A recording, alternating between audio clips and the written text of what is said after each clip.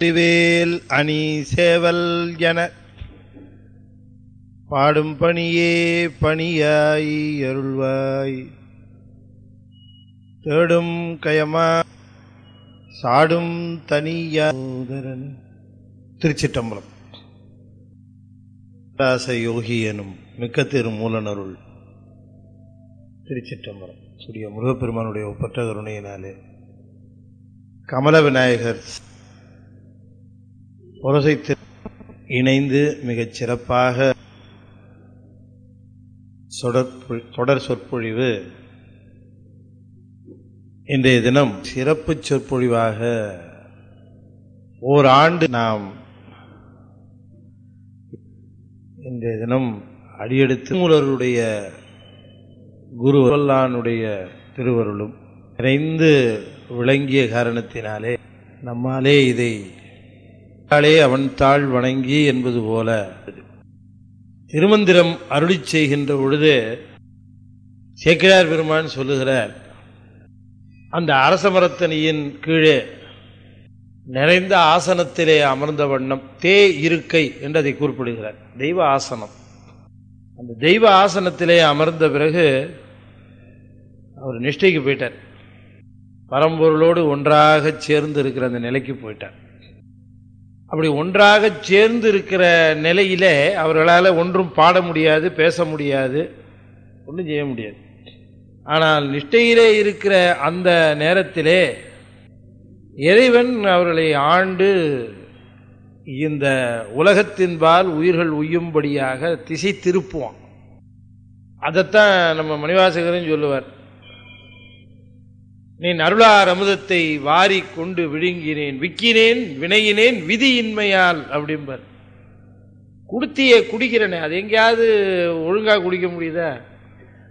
சந்தோஷமாக குடிச்சிட்டு இருக்கும்போதே விற்குதே. விற்குனா என்ன ஆகுது? குடிக்கிறத நிறுத்தணும். நிறுத்திவிட்டு சாப்பிட்ற அமுதத்தை நிறுத்திட்டு சாப்பிட்ற சாப்பாடை நிறுத்திட்டு தண்ணி குடிக்கணும். அதான உலக வழக்கு. அதுபோல உன்னுடைய அருளார் அமுதத்தை வாரி வாரி விழுங்கி கொண்டு இருக்கிற பொழுது திடீர்னு நிப்பாட்டி போடுற. ஏன்னா எனக்கு விக்கல் வருதுன்னு. உடனே அதுக்கு நான் தண்ணி சாப்பிட வேண்டியிருக்கு. தண்ணின்னா என்ன? உன் பெருமையெல்லாம் பாடுகிற பாட்டு. அப்படி விக்கினப்பையெல்லாம் பாடின பாட்டு தான் திருவாசகம். நீங்கள் தெரிந்து கொள்ள வேண்டும். அவருக்கு விற்காமே இருந்திருந்தால் நமக்கு திருவாசகமே கிடைச்சிருக்காது. அவர் பாட்டுக்கு அவரோட ஒன்றா சேர்ந்து அப்படியே அந்த மோன நிலையிலே இருந்திருப்பார். சிவத்தோடு ஒன்றாக அத்துவிதமாக இருக்கிற நிலையில அவர்கள் பிரிப்பற்ற நிலையில இருக்கிற பொழுது உலக பிரஜையே இருக்காது. அருணகிரிநாத சுவாமிகள் முத்தை தரு பத்தி திருநகை பாடினார். பாடினப்புறம் நிஷ்டைக்கு போயிட்டார். பாட்டே கிடையாது. அதுக்கப்புறம் எத்தனை வருஷம் அப்படி இருந்தார்னு தெரியாது. அப்புறம் தான் முருகப்பெருமான் பார்த்து வயலூருக்கு வான்னு சொல்லி அவர் வயலூர் வர சொல்லி, அப்புறமா வயலூரில் இருக்கிற அந்த பிள்ளையாட்டை தான் அந்த கைத்தல நேர்கணி பாடுறாரு. அதுக்கப்புறம் தான் வந்துச்சு அந்த பாடல்கள்லாம். அப்படி நம்ம திருமூலரும் அந்த தே இருக்கை என்று சொல்லக்கூடிய தெய்வ ஆசனத்திலே அமர்ந்தபடி பாடல்கள் சொன்னாராம். அது ரொம்ப அழகாக சொல்லுகிறார். ஊனமிகு துள பிறவிவிடம் தீந்து உலகத்தோர் உய்ய. பிறவி விடம்னாரு.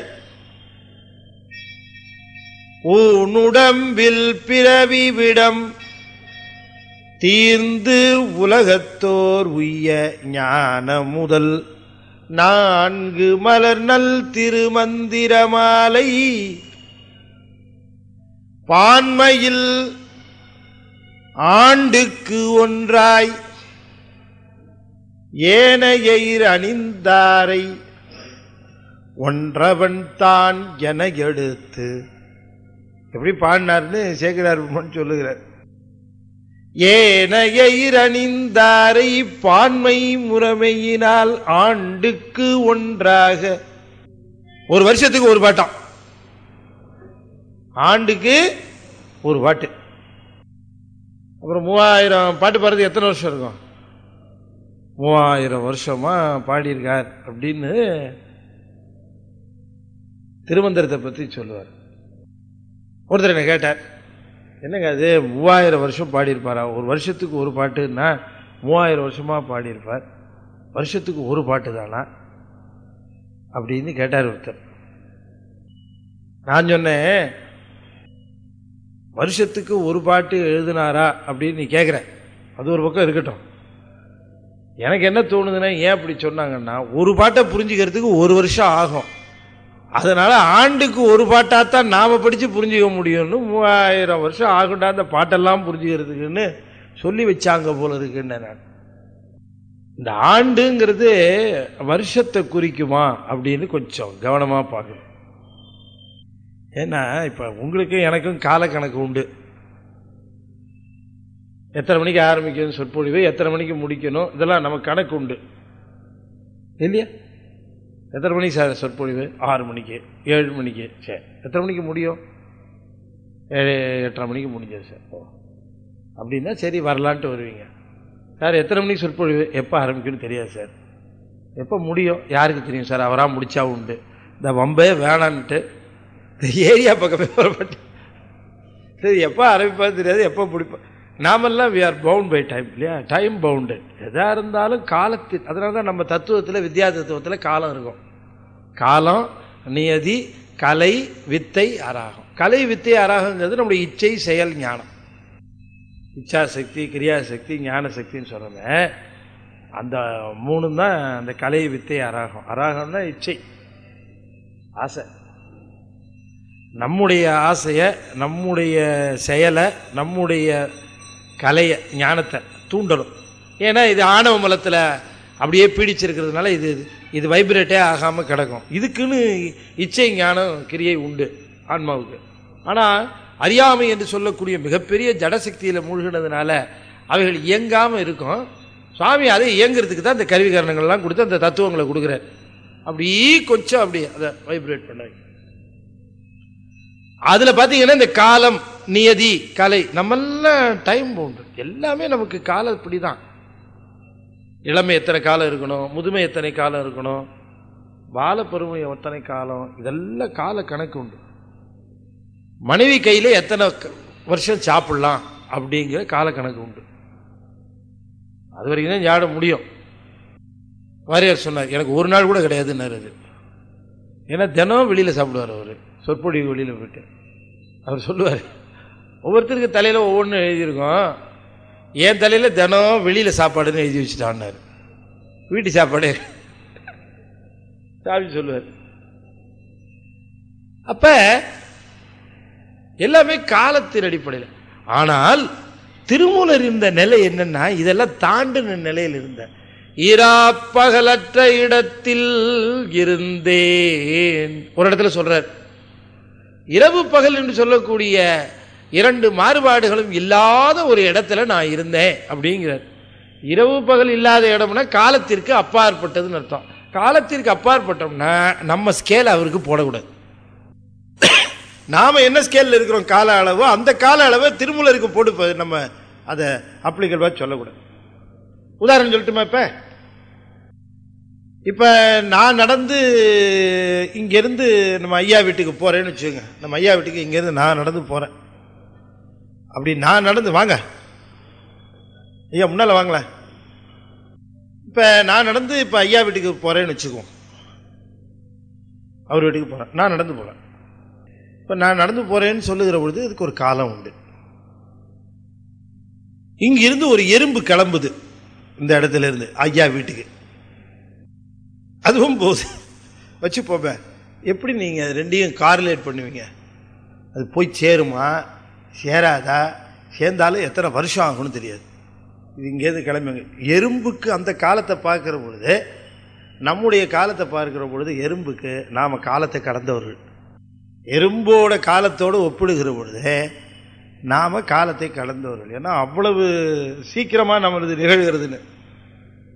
இந்த கால தத்துவங்கிறது வித்யா தத்துவத்தில் இருக்கக்கூடிய ஒரு தத்துவம். இந்த தத்துவத்தை தாண்டி சிவ தத்துவத்துக்கு போனவர்கள் தான் சுத்தமாயில இருக்கிறவர்கள். சுத்தமாயா புவனம் அப்படின்னு ஒரு புவனம் இருக்கு. அசுத்த மாயா புவனம், பிரகிருதி மாயா புவனம் என்று சொல்லக்கூடியதெல்லாம் என்ன அப்படின்னு கேட்டோம்னா ஒன்றும் பயப்பட வேணாம். அதெல்லாம் இப்போ நாம இருக்கிற இடம் பிரகிருதி மாயா புவனம், அவ்வளோதான். நாமெல்லாம் காலத்துக்கும் நியதிக்கும் இதுக்கெல்லாம் கட்டுப்பட்டவர்கள். இதையெல்லாம் இந்த கட்டுப்பாட்டை தாண்டியவர்கள் உண்டு. அவங்கள சுத்தமாயா பவனத்தில் இருக்கிறவங்க. அப்படி இருக்கிற திருமூலர் ஆண்டுக்கு ஒரு பாட்டு பாடினார் அப்படின்னு சொன்னா நாம உடனே நம்முடைய ஒரு வருஷத்தை எடுத்து கணக்கு பண்ணிட்டு இருக்க கூடாது. ஒரு வருஷத்துக்கு ஒரு பாட்டு பாடினார் அப்படின்னு. அப்ப 3000 பட்டி 3000 வருஷம் பாடினாருன்னு சொல்லி அதை கணக்கு எழுதிக்கிட்டு நாம இடர்படக்கூடாது. 3000 வருஷம். நான் ஒரு சின்ன ஒரு உதாரணம் சொல்றேன். 3000 வருஷம் பாட்டு எழுதுறான்னு வச்சுக்கோ, ஒரு நூல் எழுதுறான்னு. 3000 வருஷம் வாழ்ந்த உயிரினங்கள் எதுக்கும் அது பயன்படாமல் போயிருக்கும். 3000 வருஷம் எத்தனை பேர் தோன்றிருப்பாங்க, எத்தனை பேர் வாழ்ந்திருப்பாங்க, அவங்களுக்கு அந்த நூல் 3000 வருஷம் கிடைக்காம இருக்கும். ஒரு 3000 வருஷமா ஒரு ரைட்டர் எழுதுறது. அப்ப அந்த ஆண்டுங்கிறது பொருள் வேற. ஆண்டுங்கிறது இட்ஸ் நாட் டைம் மெஷர்மெண்ட். இப்ப நம்ம சொல்றோம் இல்ல, முருகருக்கு 6 படை வீடு 6 படை வீடுன்னு சொல்லிட்டு இருக்கிறோம். என்னது 6 படை வீடு அப்படின்னு கேட்டா உடனே திருப்பரங்குன்றம், திருச்செந்தூர், பழனி, சுவாமி மலை அப்படின்னு சொல்றோம் ஒருவருன்னு. அப்படி அதெல்லாம் படை வீடுங்களா? ஆமா, படை வீடு. அப்ப கேட்கிறான், படை வீடுன்னா என்ன பொருள்ங்கிறான். போருக்கு போய் அரசன் செல்லுகிற பொழுது அவனுடைய போர் படைகளை எல்லாம் தங்கும்படியாக வைத்திருக்கிற பாடி வீடு படை வீடு என்று அழைக்கப்படப்போ. அப்படியா, சரி. முருகப்பெருமான் சூரபதுமன் மேல படைக்கு போகிற பொழுது எங்கய்யா அந்த போர் படைகளை எல்லாம் வச்சுட்டு போனார்? ஒரே இடம் திருச்செந்தூர் தான். திருப்பரங்குன்றத்தில் கல்யாணம் பண்ணிட்டார். பழனிக்கு வந்ததா தெரியல, கந்தபுராணம். அப்ப எப்படி இதெல்லாம் படை வீடுன்னு சொல்லுகிறீர்கள்னு கேட்டா நமக்கு பதில் இல்லை. பதில் இல்லை.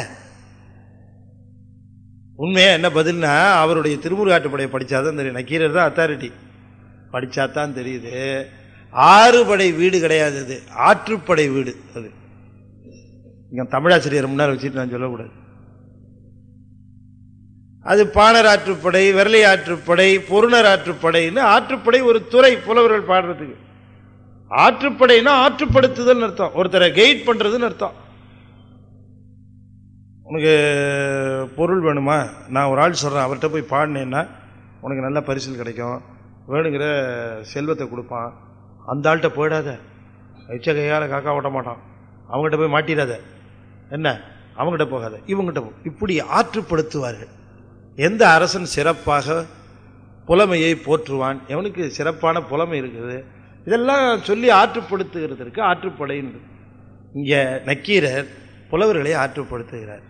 அழிகின்ற மன்னர்களை பற்றியும் அழிகின்றவர்களை பற்றியும் பாடுகிற உங்கள் தமிழ், அவர்கள் அழிந்த பொழுது இந்த தமிழும் அழிந்து போகும். அழியா புகழ்பெற்ற இறைவனை பாடினீர்கள் என்று சொன்னால் அந்த இறைவன் உள்ள அளவும் உங்கள் தமிழும் நிற்கும். எனவே முருகனை பாடுங்கள், முருகன் எங்கே இருக்கிறான்னு நான் சொல்றேன் வாங்க என்று கூறி அவர்களை ஆற்றுப்படுத்தும் முகமாக முருகன் இருக்கிற இடங்களை எல்லாம் சொல்லுகிறார். அதனால அதுக்கு ஆற்றுப்படை என்று பேர் வந்தது. அது ரொம்ப ஸ்பெஷாலிட்டி என்னன்னா, யார் யாரை ஆற்றுப்படுத்துகிறார்களோ அந்த பேரால் வழங்குவது தான். ஒரு பொருணரை ஆற்றுப்படுத்து, விரலை ஆற்றுப்படுத்துவது, பாணனை ஆற்றுப்படுத்துவது, அந்தந்த பேரில் சொல்லுவது வழக்கம். ஆனால் இது ஒன்றுக்கு தான் முருகாற்றுப்படைன்னு பேர். முருகனிடம் ஆற்றுப்படுத்துவது, புலவர் ஆற்றுப்படைன்னு தான் இருந்துருக்குனது. ஆனால் முருகாற்றுப்படைன்னு ஒரு ஸ்பெஷல், ஒரு விசேஷமான சிறப்பான திருநாமத்தை கொண்டிருக்கு இந்த திருமுருகாற்றுப்படை. சரி, அப்ப இந்த பேரை எப்படி நாம் எப்படி தவறாக புரிந்து கொண்டோமோ, இன்னும் எப்போ நமக்கு 6நாலே ஒன்று முருகப்பெருமானுக்கு அதை கனெக்ட் பண்ணணும்னு நமக்கு ரொம்ப ஒரு ஆர்வம் வந்துடும். டக்குன்னு அதை தொடர்பு படுத்துவோம். 6 படையா சொல்றாரு அவரு. நீங்க அதை படிச்சு பார்த்தீங்கன்னா தெரியும். 6 இடம் இல்லை, நிரம்ப இடங்களை சொல்லுகிறார். குன்றுதார் ஆடல் குன்று இருக்கிற இடங்கள் எல்லாத்தையுமே சொல்லுகிறார். அப்புறம் எப்படி நீங்க 6ன்னு அதை வருஷப்படுத்துவீங்க? நிரம்ப ரொம்ப தெளிவா பேசுறார். ஆக அதே போலத்தான் ஆண்டு என்று சொன்னால் வருஷத்துக்கு ஒரு தடவைங்கிற பொருள் அல்ல. எவ்வப்பொழுதெல்லாம் சிவம்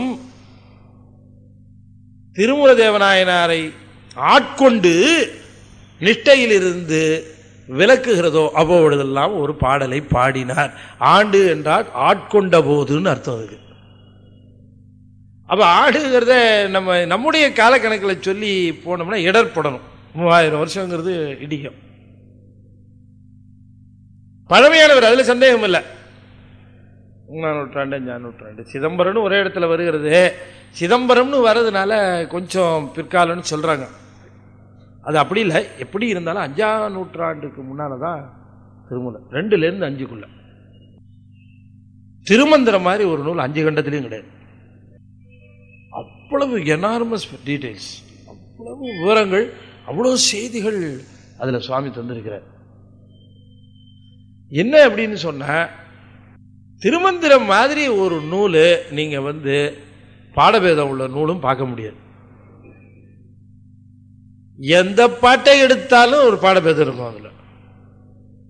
அவ்வளவு தூரம் அதை ஏட்டை எழுதினவன் ஏட்டைக்கு எடுத்தான், படித்தவன் பாட்டைக்கு எடுத்தான்ற மாதிரி அதில் நிரம்ப பிழைகள், நிரம்ப பாடபேதங்கள். ஓரளவு தர்மயாதீனம், ஓரளவு அருணவடிவாரை கொண்டு ஓரளவு சரியான பாடங்களை இதைத்தான் இருக்க முடியும் என்றெல்லாம் தொகுத்து நமக்கு கொடுத்துருக்குறாங்க. இப்போ திருவாவடுதுறை ஆதீனமும் ஒரு பதிப்பு போட்டிருக்கு. ரொம்ப அதுவும் கொஞ்சம் எல்லாம் ஓரளவு பல பாடபேதங்களை ஆய்ந்து பொருளையெல்லாம் ஆய்கிற பொழுது இது இப்படித்தான் இருக்க வேண்டும் என்று ஆய்ந்து செய்திருக்கிறார்கள். ஓரளவு நமக்கு கிடைச்சிருக்கு. ஆக திருமூல தேவநாயனார் திருமந்திரத்தை அருளி செய்த நோக்கம் என்ன அப்படின்னு நாம இந்த தருணத்தில் கொஞ்சம் சிந்திச்சு பாருங்க. இப்போ நீங்கள் வரலாறு ஒரு பக்கம் இருக்கட்டும், நமக்கு ஒரு சந்தேகம் என்ன அப்படின்னு கேட்டால், வரலாறு எல்லாருக்கும் தெரியும். மூலன்கிறவன் இடையன், மாடுகளை மேய்த்தான், எல்லாம் தெரியும். எதுக்காக இவர் இங்கே தடுத்து ஆட்கொள்ளப்பட்டார்? இந்த சுந்தர தேவராக வந்தவர், சுந்தரநாதராக வந்தவர் எதற்காக தடுத்து ஆட்கொள்ளப்பட்டார் அப்படின்னா, நமக்கு திருமந்திரம் தரத்துக்காக இல்லையா? அதுதான் முக்கியமான நோக்கம். நந்தி கிட்ட தான் கேட்ட 9 ஆகமங்களையும் மந்திரங்களாக தொகுத்து தமிழில் தரணுங்கிறது தான் நோக்கம். இந்த நோக்கத்தை நேரடியாக நிறைவேற்ற மாட்டார் நம்மால். கைலாயத்தில் இருக்காரே ஒருத்தர், அவர் எப்போவுமே என்ன பண்ணுவார், அவருக்குன்னு ஏதாவது ஒரு தண்ணீர் விட்டுருக்கும். அடியார்களையெல்லாம் தொகைப்படுத்தி பாடணும்னு ஒருத்தர் அனுப்பணும்னு நினைச்சாருன்னா அவரை நேராக கீழே அனுப்ப மாட்டார். அவரை நந்தவனத்துக்கு அனுப்பிச்சு, நீ இந்த தப்பு பண்ணிட்ட கீழே போ அப்படின்னு சொல்லி கீழே அனுப்பிச்சு அவரை பாட வைப்பார். அதுபோல இவரையும் இங்கே என்ன பண்ணார், கீழே அனுப்பிச்சார். உண்மையிலேயே இவர் புதிய மலையில் அகத்தியரை பார்க்கணுங்கிற நோக்கத்தோடு வந்ததெல்லாம் ஒரு பக்கம். ஆனால் இவர் அங்கிருந்து வரத்துக்கு தூண்டுகோலாக இருந்தது இந்த ஆகமங்களை தமிழில் தரணும், ஆகம கருத்துக்களை தமிழில் தர வேண்டும் என்கிற அந்த நோக்கத்தில் அவரை அனுப்பிச்சார். அனுப்பிக்கிற பொழுது இவர் நல்ல கவனமாக கேட்கணும், இவர் பாடக்கூடிய நிலையில அந்த உடலோடு வந்தாரா, அந்த உடல் இந்த உலகத்தோடு தொடர்பு கொள்ளக்கூடிய கம்யூனிகேட் பண்ணக்கூடிய உடம்பா இல்லை. அப்ப இவர் ஒரு உடம்பை எடுக்க வேண்டியிருக்கு. அந்த திருமந்திரத்தை அருளி செய்வதற்கு ஒரு உடம்பு எடுத்தாகணும். இந்த உலகத்தோடு தொடர்பு கொள்ளணும்னா இந்த உலகத்தோடு இருக்கிற தொடர்பு கொண்டாத்தான், அந்த உடம்பு எடுத்தாத்தான் இங்கே தொடர்பு கொள்ள முடியும். அப்படி ஒரு உடம்பு கொடுத்து அவருக்கு செய்யணுங்கிற பொழுது எத்தனையோ சிறப்பான உடல் படைத்தவர்களுடைய உடல்லாம் இருக்கிற பொழுது எதுக்காக மூலனோட உடலை தேர்ந்தெடுத்தார்? இவர் மூலனோட உடல்ல போய் அவர் தான் பரகாய பிரவேசம் பண்ணிவிட்டு தன்னுடைய உடம்பை மறைச்சு வச்சு மறைஞ்ச உடனே அந்த உடல்ல இருந்து தானே பாடுறார். மூலனுடைய உடலை எதற்கு தேர்ந்தெடுத்தார்? 2 காரணத்தை நான் இன்னைக்கு உங்களுக்கு சொல்றேன். அடியன் திருமந்திரத்துக்கு ஒரு விளக்க எழுதி திருமூல தேவநாயனருடைய வரலாற்றினுடைய ஆய்வையும் ஒரு நூலா செய்திருக்கிறேன். வருகிற 12ஆம் தேதி நூல் வெளியீட்டு விழா நம்ம கோவிலூர் மடத்தில், டி நகரில் கோவிலூர் மடம் மேற்கு மாம்பலத்தில் அந்த நூல் வெளியீட்டு விழா நடக்குது. அதில் இந்த உபதேச பகுதியையும் இந்த திருமூல தேவநாயனருடைய வரலாற்றையும் நான் அதில் சிந்திச்சிருக்கிறேன். அதில் நிரம்ப கேள்விகளை கேட்டிருக்கேன். மூலனுடைய உடலை ஏன் தேர்ந்தெடுக்கணும்? அந்த உடல்ல போய் ஏன் சொல்லணும்? அந்த உடல்ல இருந்துதான் பாடியிருக்கார் அத்தனையும். அப்படிங்கிற அந்த நிலையில பார்க்கிற போது மூலன் என்று சொல்லக்கூடியவனை ஏன் தேர்ந்தெடுத்தார்னா இறைவன், நாம நினைக்கிறது போல மூலன் ஒரு இடையனாக இருக்கலாம். ஆனால் சுத்த ஆன்மாவாக இருக்கக்கூடிய நம்முடைய திருமூலர் தங்கக்கூடிய அளவுக்கு அது தூய்மை படைத்ததாக இருந்திருக்கு. நீங்க மறந்துடக்கூடாது. அந்த உடம்புல இவர் தங்கி இருந்து அந்த நூல் முழுவதும் செய்வதற்குரிய தகுதியில் அது இருந்திருக்கு. அதனாலதான் அது அங்க போயிருந்திருக்கு. என்ன ஒரு இடைய மாடுகளை கொண்டு வந்து மேய்க்கிறவன் அவன் எப்படி அந்த தகுதியில இருந்திருக்க முடியும் அப்படின்னு நீங்க நினைக்கலாம். அதுக்குத்தான் ரொம்ப தெளிவா சொல்லுகிறார். அதை நாம உய்த்து உணர்வதற்குத்தான் அவன் இறந்து விட்ட பொழுது அந்த மாடுகள் எல்லாம் வந்து புலம்புவதை காட்டுற பொழுது, வாய் பேச தெரியாத மாடுகள் இறந்து போன ஒருவனுக்காக தன்னுடைய கண்ணீரை சிந்தி தன் பசியையும் மறந்து மேய்ச்சலையும் மறந்து முந்தின நாள் சாயந்தரம் கொண்டு விட்டது, அடுத்த நாள் வந்து அது பசி எப்படி இருக்கும், அது மேய்ச்சல் காட்டுக்கு எப்படி பாஞ்சு போக வேண்டியது, அந்த பசியையும் மறந்து மேய்ச்சலையும் மறந்து இவன் இறந்து போனதற்காக வருந்தி தங்களுடைய வாயினாலே மொழியை சொல்ல முடியாவிட்டாலும் கண்ணீரை பெருக்கி அவனை மோவதும் அவனை நக்குவதுமாக இப்படி சுற்றி திரிந்து தங்களுடைய துயரத்தை தெரிவிக்கின்றன. ஐந்தறிவு படைத்த மாடுகள், பேசத் தெரியாத மாடுகள் என்றால் மூலன் அவர்கள் அந்த மாடுகளின் பால், அந்த ஐந்தறிவு மாடுகளின் பால் எவ்வளவு அன்பை செலுத்தி இருப்பான். அவனுடைய அன்பினுடைய உச்சத்தினாலே அவனுடைய கருவி கரணங்கள் முழுவதும் தூய்மை அடைந்திருந்தன. இப்படி அன்பினாலே தூய்மை அடைந்த ஒரு உடலைத்தான் அன்பை பற்றி விளக்குகின்ற, சிவனை பற்றி விளக்குகின்ற ஒரு நூலை செய்வதற்கு தகுதியான உடல் என்று அதனை தேர்ந்தெடுத்தார் இறைவன். இல்லைன்னா போய் ஒரு இடையன் உடம்பு தான் கிடைச்சதா, இவர் திருமந்திரம் பாடணுங்கிறதுக்கு வந்தார். ஏதாவது ஒண்ணு. ரெண்டாவது காரணம், இப்ப ஆகமத்தை சொல்லணும், ஆகமங்கள் தமிழில் வரணும், வருகிற பொழுது அது யாருக்கு போய் சேரணும்னு நினைக்கிறாருன்னா கீழ்மட்டத்தில் இருக்கிறவர்களுக்கு போய் சேரணும். அவங்க தெரிஞ்சுக்கணும், அவங்க ஆகம கருத்துக்களை தெரிஞ்சுக்கணும், அவங்க சிவபெருமானுடைய பெருமை. அப்ப அவங்க பக்கத்திலேருந்து ஒருத்தன் வந்து பேசினா தான் சரியா இருக்கும். ஏன் திருமூலரே பாடி, அவர் சுந்தரநாதரே வந்தாரே, அவரே சொல்லி இருக்கலாமே, எதுக்கு இப்படி ஒரு நாடகம் என்று சொன்னால், சுந்தரநாதர் அவருடைய சொந்த நிலையிலே இருந்து பாடி இருந்தால் ஏதோ ஒரு பெரியவர் ஏதோ சொல்றாரு, அவங்களுக்கு சமாச்சாரம், அவங்க சமாச்சாரம்னு போயிருக்கும். ஆனா டே ஒரு இடையம் பாடுறான்டா, அவனுக்கு ஞானம் வந்துருச்சுடா, நம்மால்டாவன் என்று சொல்லி அந்த மட்டத்திலே இருக்கிறவர்கள் எல்லாம் அதில் ஆர்வம் காட்டத் தொடங்கி திருமந்திரத்திலே எல்லாருக்கும் ஆர்வம் ஏற்படும் என்கிற காரணத்தினாலே அந்த விளையாட்டை, திருவிளையாட்டை சிவபெருமான் செய்து காட்டினான். இதுதான் அடிப்படை நோக்கம் அந்த வரலாற்றுக்கு. எதை செஞ்சாலும் காரணத்தோடு செய்வான். யாரு? சிவபெருமான். ஏன்னா அதனாலதான் அவனுக்கு பேர் காரணீஸ்வரன் பேரு. நமக்கு காரியம்தான் தெரியும், காரணம் நமக்கு தெரியாது இல்லையா?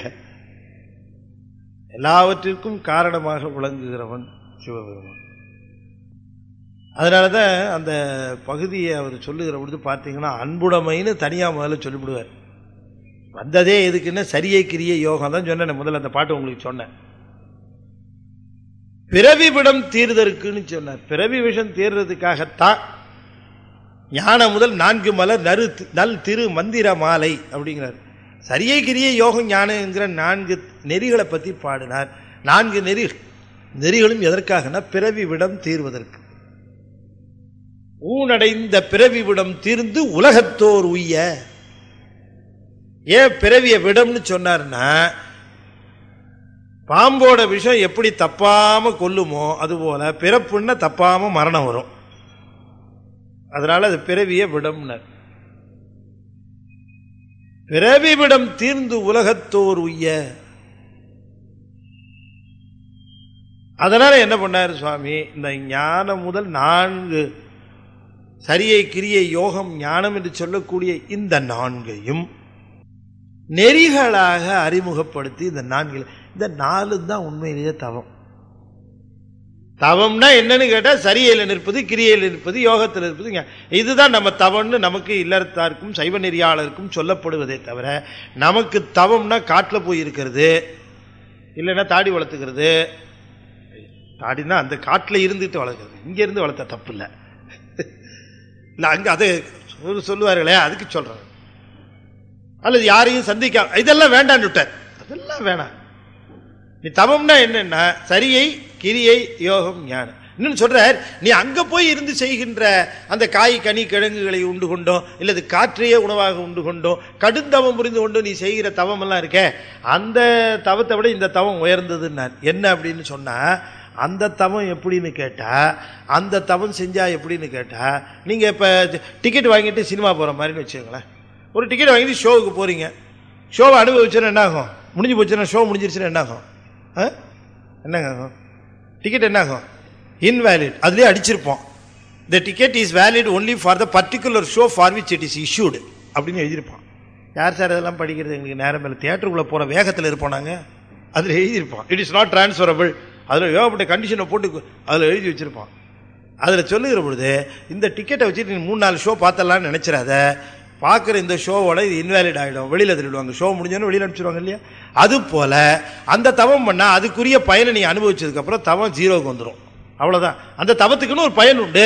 அந்த பயனை கொடுப்பார். இந்திர அரசு பதவி, இந்திர பதவி, அது மாதிரி ஏதாவது பதவி கொடுப்பார். அந்த பதவி அனுபவிச்சப்புறம் அது 0க்கு வந்துடும். ஆனால் இந்த சரியை கிரியை யோகம் இருக்கு பாருங்க, இந்த தவத்தை செஞ்சா என்னன்னு கேட்டீங்கன்னா, இதுக்குரிய பலனை நீங்க அனுபவிச்சதுக்கு அப்புறமும் இது அப்படியே இருக்கும். எப்படி பிக்ஸட் டெபாசிட் போட்டு இன்ட்ரெஸ்ட் மட்டும் அனுபவிக்கிறீங்களோ அது மாதிரினார். எப்படி அப்படியே இருக்கும், இன்ட்ரெஸ்ட் மட்டும்தான். ஏன் சொல்லுகிறீர்கள்னா, சரியை உங்க பிறவியில சரியையில இருக்கிறீர்கள், பிறவி முடிஞ்சு போச்சு. உடனே சரியையில இருந்ததற்கான பலனை இறைவன் தருவான். அனுபவிச்சு முடிச்ச உடனே திரும்ப அடுத்த பிறவிக்கு வருவீங்க. சரியையினுடைய நெக்ஸ்ட் கிரியைக்கு போயிருவீங்க, ஆட்டோமேட்டிக்கா தொடருவீங்க. அப்படியே கொண்டு போய் அதை பிராட் ஃபார்வர்ட் பண்ணிடுவோம். அதுதான் இந்த சரியை கிரியை யோகத்தில் இருக்கக்கூடிய வல்லமை, அந்த தவம். இந்த சரியை கிரியை யோகம் என்று சொல்லக்கூடிய, இந்த ஞானம் என்று சொல்லக்கூடிய இந்த 4ஐ விவரிப்பது தான் திருமந்திரம். அவரே சொல்லுகிறார். அப்ப நாம வாழ்க்கையில ஆன்மீகத்திலே படிநிலைகள் உண்டு அப்படின்னு முதல்ல நாம தெரிஞ்சுக்கணும்.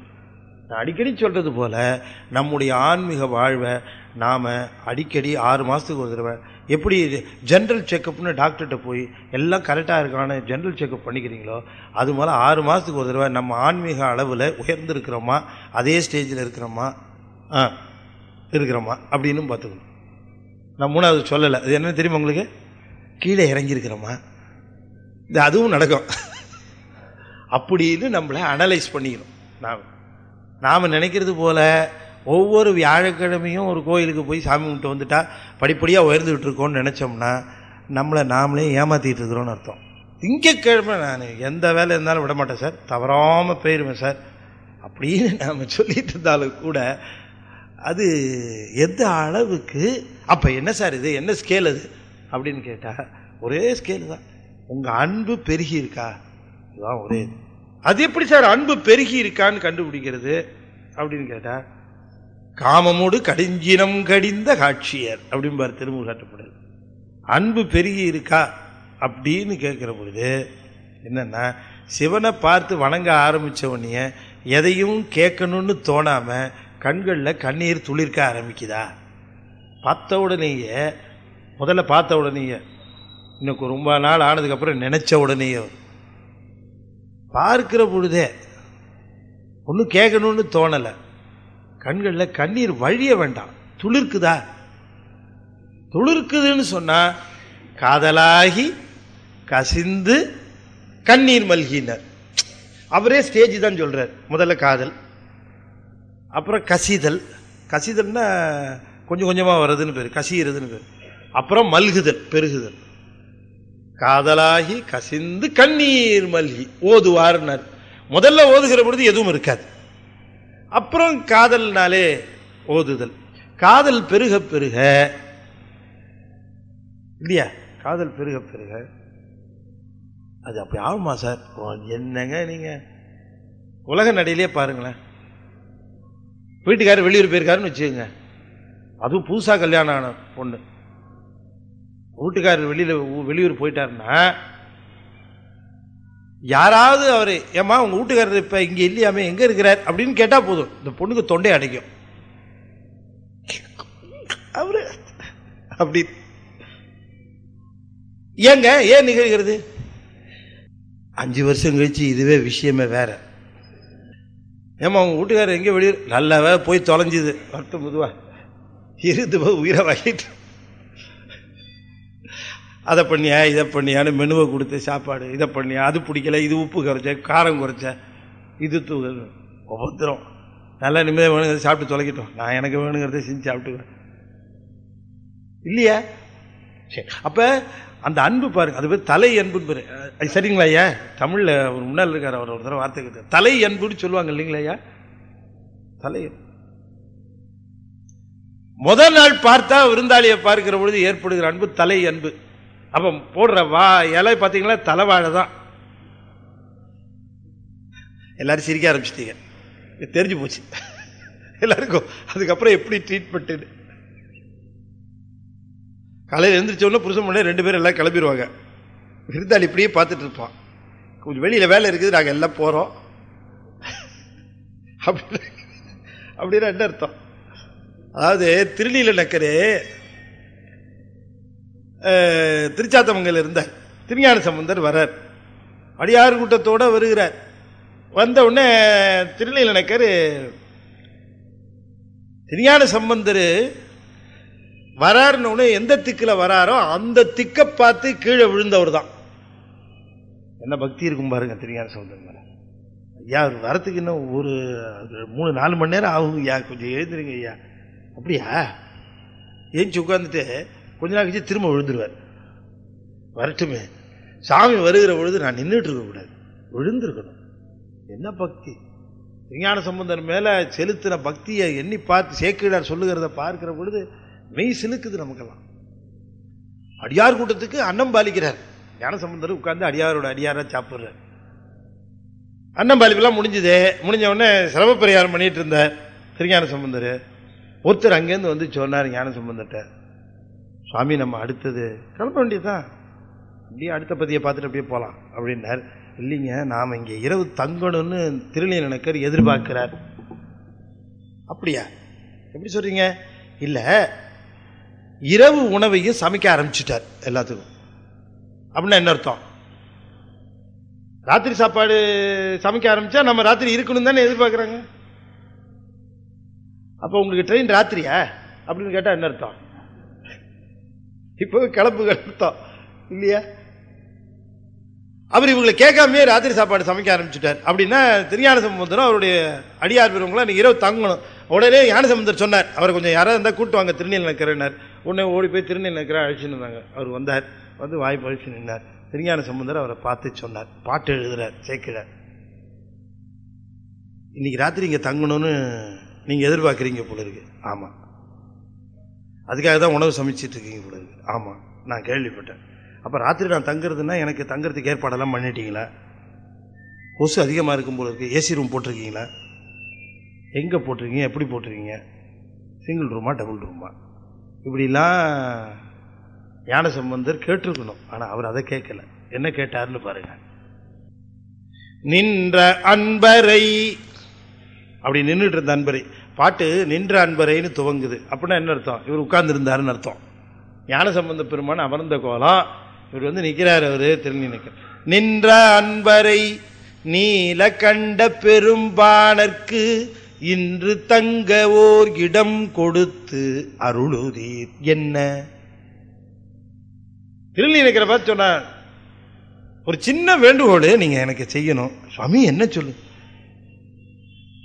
இந்த என் கூட திருநீலகண்ட யாழ்ப்பாணர் வந்திருக்கிறார், அவருக்கு ராத்திரி தங்கறதுக்கு நீங்க ஒரு இடம் கொடுக்கணும் அப்படின்னு கேட்டான். நீங்க யோசனை பண்ணி பாருங்க, திருஞான சம்பந்தருடைய தான் எங்க தங்குறோம் ஏன் கேட்டாரு நீலகண்ட யாழ்ப்பாணர் அப்படின்னா, பாணர்கள் எப்பொழுதும் தங்களுடைய மனைவியோடையே வருவார்கள், பிரிந்திருக்க மாட்டாங்க. அதனால் மதங்க சூடாமணியாரும் கூடவே வராங்க. இவர்கள் இருவரும் வருகிற காரணத்தினால இவங்க 2 பேரும் தங்கறதுக்கு இடம் கொடுக்கறதுக்கு, இப்ப வெறும் ஒரு ஆண்மகனா இருந்தா வச்சுங்களேன், எங்க வேணா மரத்தடியில கூட படுத்துக்குவார், திண்ணையில படுத்துக்குவார், எங்க வேணா படுத்துக்குவார். பெண் அப்படி படுக்க முடியுமா? அதனால இவங்க 2 பேருக்கும் தங்கறதுக்கு ஒரு நல்ல இடம் கொடுங்கன்னு கேட்டாராம். யாரு? திருஞான சம்பந்தர் அவரை பார்த்து கேட்டிருக்கார். ஏன் அவரை பார்த்து அப்படி கேட்டார்? கொடுத்துருக்க மாட்டாரா? அவரே வேற யாராவது சொன்னா கொடுத்துருக்க மாட்டாரானா? வேற ஒண்ணும் இல்ல, இவர் ரொம்ப ஆச்சாரசீலர். யாரு? திருநீலநக்கர்.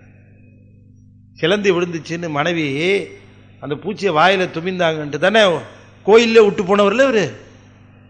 உனக்கு எனக்கு இனிமேல் சம்பந்தமே கிடையாது, நீ இங்கே இரு, உனக்கு இதை இந்த நிமிஷத்துலேருந்து உன்னை திறந்து விடுறேன் அப்படின்னு இந்த வரலாறு ஒரு இடத்துல சொல்லியிருக்கும் போது கேட்டார், இப்படி கூட ஒரு வழி இருக்கா சார்னாரு. தெரியாம போச்ச, இன்னும் உனக்கு எனக்கு சம்பந்தம் இல்லை போ அப்படின்னுட்டு விட்டுட்டு போயிட்டாராம். அப்புறம் எல்லாம் சுவாமி கனவுல போய் தெரியுமில்ல உங்களுக்கு. அப்ப இவ்வளவு ஆச்சாரசீலராக இருக்கிற இவரு இந்த நீலகண்ட யாழ்ப்பாணருக்கும் ஒரு மனைவிக்கும் எங்க இடம் கொடுப்பாரோ என்னவோன்னு பாருங்க. எவ்வளவு ஒரு ஹெக்கிடார் எழுதுறாரு அதை. அதனால யாருக்கு இடம் கொடுத்தீங்கன்னு கேட்கல. நீலகண்ட யாழ்ப்பாணர் நீலகண்ட பாணர்க்கு இன்று தங்க ஓர் இடம் கொடுத்து அருளுதீர். அவர் உடனே அவர் மனசுல துணுக்குன்னு பட்டுருச்சு.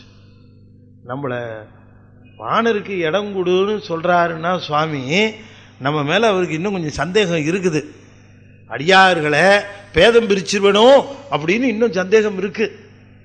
அதனால என்ன பண்ணாரா, அவங்க 2 பேரையும் அழைச்சிட்டு போனாரான்ற இரவு. சுவாமியும் உள்ள வாங்க, பாணரையும் பாணன் மனைவியும் அழைச்சிட்டு போய் தன்னுடைய வீட்டுக்கு நடுவில் தினந்தோறும் தாம் வேள்வி வளர்க்கின்ற ஓமகுண்டத்திற்கு அருகாமையிலேயே இங்கேயே நீங்க தங்கலாம் என்று சொல்லி அவர்கள் தங்குவதற்கு வீட்டுக்கு நடுவிலேயே இடம் கொடுத்தாராம் நீலனுக்கு. நம்ம வீட்டிலேயே இங்கே அவர் வீட்டுக்குள்ளே கொடுத்தார். சேக்கிரார் என்ன பண்ணார், அங்கேயே அவர்கள் இரவு தங்கினார்கள். மறுநாள் காலையில் எழுந்து போனாங்க. எல்லாரும் விடைபெற்று கொண்டு கிளம்பினார்கள். கிளம்பி போனதுக்கு அப்புறம் இவர் வழக்கம் போல தன்னுடைய வேள்விகளை செய்ய ஆரம்பித்தார். அந்த ஓமகுண்டத்தில் செய்ய ஆரம்பிச்சுன்னு சொல்லுகிறார். எப்பவும் விட அன்னைக்கு அங்கே வேள்வி தீயானது வலஞ்சுழித்து ஒருபடி மேலா எழுந்துச்சான் அந்த வேள்வி குண்டத்தில். இந்த இல்லற சிறப்பை சொல்றாரு பாருங்க. இல்லறத்தானுக்கே இருக்கக்கூடிய சிறப்பை சொல்றார். கணவனும் மனைவியுமா வந்து தங்கிட்டு போன உடனேயே அந்த வேள்வி குண்டத்தில் வேள்வி தீயானது முன்னையினும் ஒருபடித்து மேலாக வலஞ்சுழித்து எழுந்துதான். தீ வலஞ்சுழித்து எழுந்தா சிறப்பு அப்படின்னு எழுதுறார். அப்ப மூலன் என்று சொல்லக்கூடிய ஒரு இடையன் இப்ப அந்த உடம்புல தான் இருக்கார். பார்க்கிற அங்க அவங்க சொல்றவங்க கூட என்ன சொல்லுகிறார்கள், மூலன் உடம்புக்குள்ள வேற ஒருத்தர் பூந்து விட்டான், மூலன் இறந்துட்டான். இந்த கதையை அந்த ஊர்ல இருக்கவங்க சாத்தனூர்ல இருக்கவங்களுக்கு யாருக்குமே தெரியாது. சாத்தனூர்ல இருக்கிறவங்களுக்கு எல்லாம் என்ன ஆச்சுன்னா, திடீர்னு மூலனுக்கு யாரோ உபதேசம் பண்ணி பெரிய ஞானம் வந்துருச்சு. அவனுக்கு ரொம்ப ரொம்ப ரொம்ப அருமையா பேச ஆரம்பிச்சுட்டு சாமி மாதிரி ஆயிட்டான் அப்படிங்கிறது தான் அவங்களுக்கு தெரியுமே தவிர, மூலன் அரவந்தினி இறந்து போனதோ அந்த உடம்புக்குள்ள நம்ம சுவாமி உள்ள போனதோ யாருக்கும் தெரியாது. அதனால இவர்கள் எல்லாம் மூலன் தான் பேசுகிறான்னு எண்ணினார்கள். மூலன் பேசுகிறான்னு சொன்ன உடனே உங்களுக்கெல்லாம் ஆகா மூலனுக்கு இவ்வளவு ஞானம் வந்துருச்சா, மூலன் சொல்றது கொஞ்சம் காது கொடுத்து கேட்கணும்னு எல்லாரும் மூலன் சொல்லுவதை காது கொடுத்து கேட்க ஆரம்பித்தார்கள். சாமானியன் ஆகம விதிகளை சொல்ல ஆரம்பித்த காரணத்தினாலே திருமந்திரம் எல்லாருக்கும் பயன்படும் நூலாக ஆயிற்று என்பதுதான் உண்மை இல்லைங்களா? அதுதான் நோக்கம். இன்னும் ரொம்ப தெளிவா என்ன சமாச்சாரம்னா, இப்ப நீங்க மற்ற வேதங்கள், நான் தப்பா சொல்லல, மற்ற வேதங்கள் நான் படிச்ச அளவுல சொல்லுகிறேன், மற்றவர் சொன்ன அளவுல சொல்லுகிறேன். ஒரு ஆன்மாவானது கடை தேறிய பிறகு அது இருக்கக்கூடிய நிலையை மற்றவங்களாம் சொல்லுகிற போது ரொம்ப ஹிப்பத்தட்டிக்கலா இருக்கும்.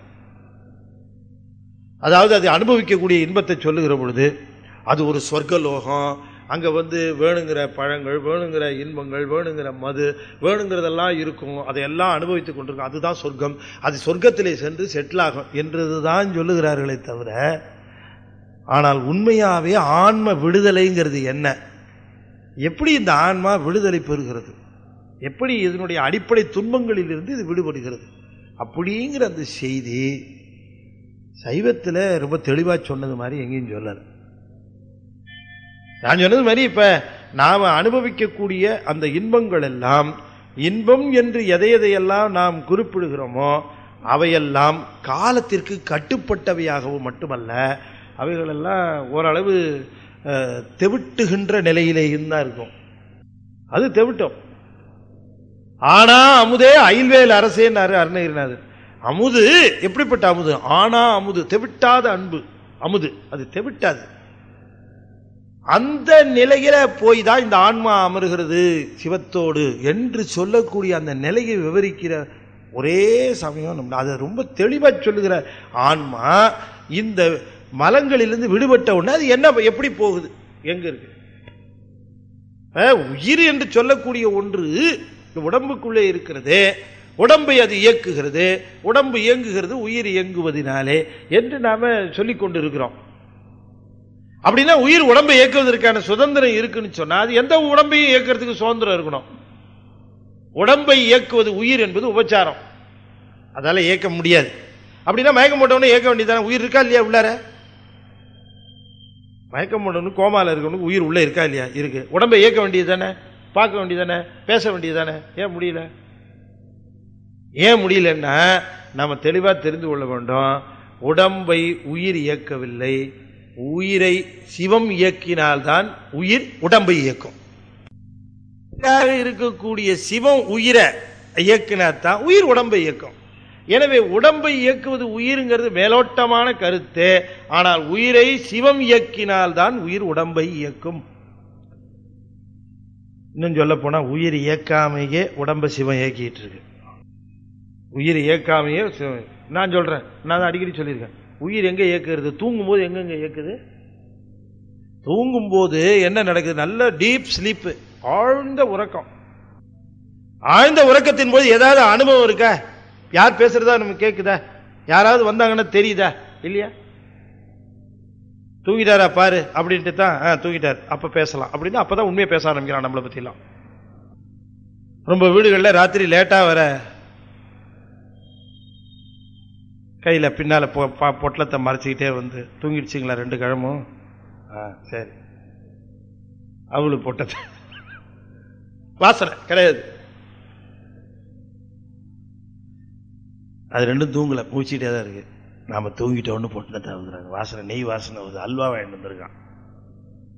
நீங்க வாங்கிட்டு வரலையாக்கும் இந்த அம்மா. அதுதான் உங்க பிள்ளையும் செய்யறான். உங்க அப்பா அம்மாவுக்கு தெரியாம வாங்கிட்டு வந்து கொடுத்தீங்கல்ல எனக்கு. உங்க புள்ள ஆங்கிலத்தை சொல்லுவாங்க ஹிஸ்டரி ரிப்பீட்ஸ். நாம என்னவோ நமக்குத்தான் அநீதி நடத்தப்படுகிறது அப்படின்னு துடிப்போம். அதெல்லாம் ஒண்ணும் கிடையாது, நாம் செஞ்சு அப்படியே வருது. என்னைக்குமே கடவுள் கணக்கு தப்பாவே இருக்காதுங்க, ரொம்ப சரியா இருக்கும், துல்லியமா இருக்கும். நாம தான் தப்பா பாக்குறோம்னு அர்த்தம் இல்லையா? தராசு ரொம்ப அருமையான தராசு சுவாமி வச்சிருக்கிற மெஷர்மெண்ட் கரெக்டா அளந்து கொடுத்தார். அவரவருக்கு உரிய வினையின் பெயர். அவரவர் வினை வழி அவரவர் வந்தனர். அவரவர் வினை வழி அவரவர் அனுபவம். எவர் எவருக்கு உதவினர், எவர் எவருக்கு உதவினர். அவரவர் நினைவது தமை நினைவது. அவரவர் வினை வழி அவரவர் வந்தனர். நான் என் வினை வழியில வந்தேன், என் புள்ள அவன் வினை வழியில வந்தான். நானா கூப்பிட்டு வந்தேன், உடனே விட்டாரு. இந்த பஸ் இல்லைன்னா இன்னொரு பஸ்ஸை பிடிச்சி வந்திருப்பான். அவ்வளவுதான். என்னவோ என் பிள்ளைக்கு நானே தான் ஜவாப்தாரி, நான் இல்லைன்னா அவன் இந்த உலகத்துக்கு முடியாதுங்கிறதுல பைத்தியம். They have not come from us, they have come through us. The children, our children, they have not come from us, they have come through us. அவன் தான் எல்லா சுவிட்சையும் வச்சுட்டு இருக்கிறான். அப்பவே நம்ம ஆட்டம் தாங்க முடியல. அப்ப இந்த கருவிக்கரணங்கள் முழுவதும் இந்த ஆன்மாவானது இந்த உடம்புக்குள்ள அனுபவம் பெறுகிறது என்று சொல்லுகிற பொழுது, இந்த கருவிகரணங்களை கொண்டு அனுபவம் பெறுகிறது என்று சொல்லுகிற பொழுது, இறைவன் உடனிருந்து அவற்றை இயக்கினால்தான் அவை உடலை இயக்கி பெறுகிறது. இல்லைன்னா கிடையாது.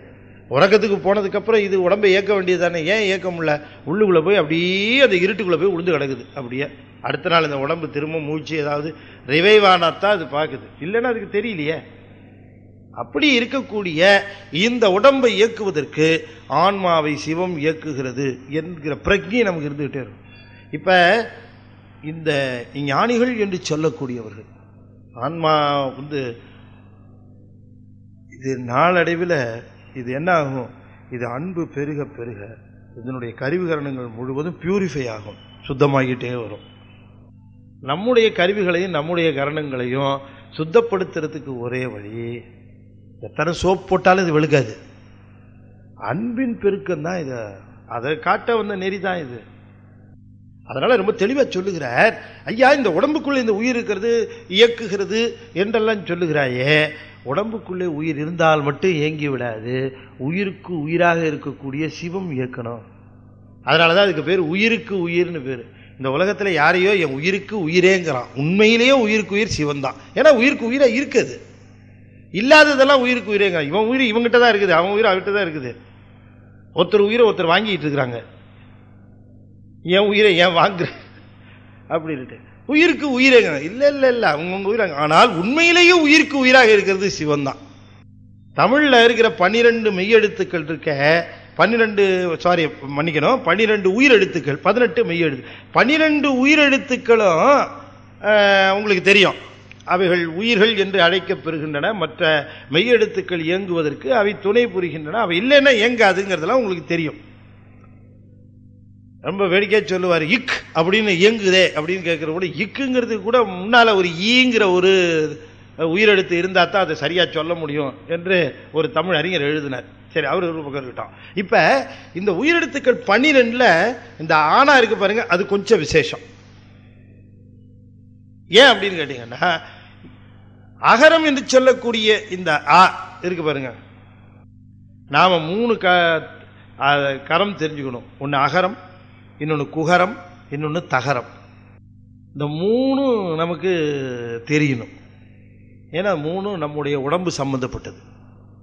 சரி, இப்போ இந்த ஆ இருக்கு பாருங்க, அது ஒரு தனி விசேஷம். இந்த ஒலி சொன்னேன் ஏன்னு கேட்டீங்கன்னா, நீங்க வாயை திறந்து ஒன்றும் முயற்சியே இல்லாமல் லிப்பை ஓப்பன் பண்ணி வாயை ஓப்பன் பண்ணி உள்ளுக்குள்ளே இருக்கக்கூடிய அந்த காற்றை வெளியிலே அனுப்பினீங்கன்னா, அது உள்ளே இருந்து எழும்பக்கூடிய அந்த எனர்ஜி, அந்த நாதம், இந்த சுத்தமாயிலிருந்து நமக்கு தந்திருக்கிற ஒரே வரம், அந்த இது நாதமானது மேலே வருகிற பொழுது இங்கே கண்டத்துக்கு வந்து அப்படி வெளியில் வருகிறது வைகரியாக வரும். சூக்குமை, பைசந்தி, மத்திமை, வைகரின்னு அது 4 ஸ்டேஜ் அது குரோ ஆகிற பொழுது. இந்த சூக்குமை, பைசந்தி, மத்திமை அந்த வருது பாருங்க, அந்த சூக்குமையில் வருகிற பொழுது அது ரொம்ப சூட்சமமாக இருக்கும். அந்த ஒலி சக்தி, ஒலி சக்தி அது என்ன ஆகும், அப்படியே ரொம்ப பியூராக இருக்கும். ஆனால் அது என்ன அக்ஷரங்கள், என்ன விவரம் இதெல்லாம் இல்லாதபடிக்கு அவ்வளவு சுத்தமாக இருக்கும். அது என்ன ஆகும், பைசந்தி வருகிற பொழுது அதில் இப்போ கொஞ்சம் கொஞ்சமாக உங்களுக்கு இந்த மயில் முட்டையில் மயிலுடைய வண்ணங்கள்லாம் சூட்சமாக இருக்கிறது போல அச்சரங்களுடைய சூட்சம் இருக்கும். மத்திமையில் வருகிற பொழுது அச்சரங்கள்லாம் தெளிவாக இருக்கும், கேட்காது. வைகரியில் வருகிற பொழுது அச்சரங்கள் கேட்கும்.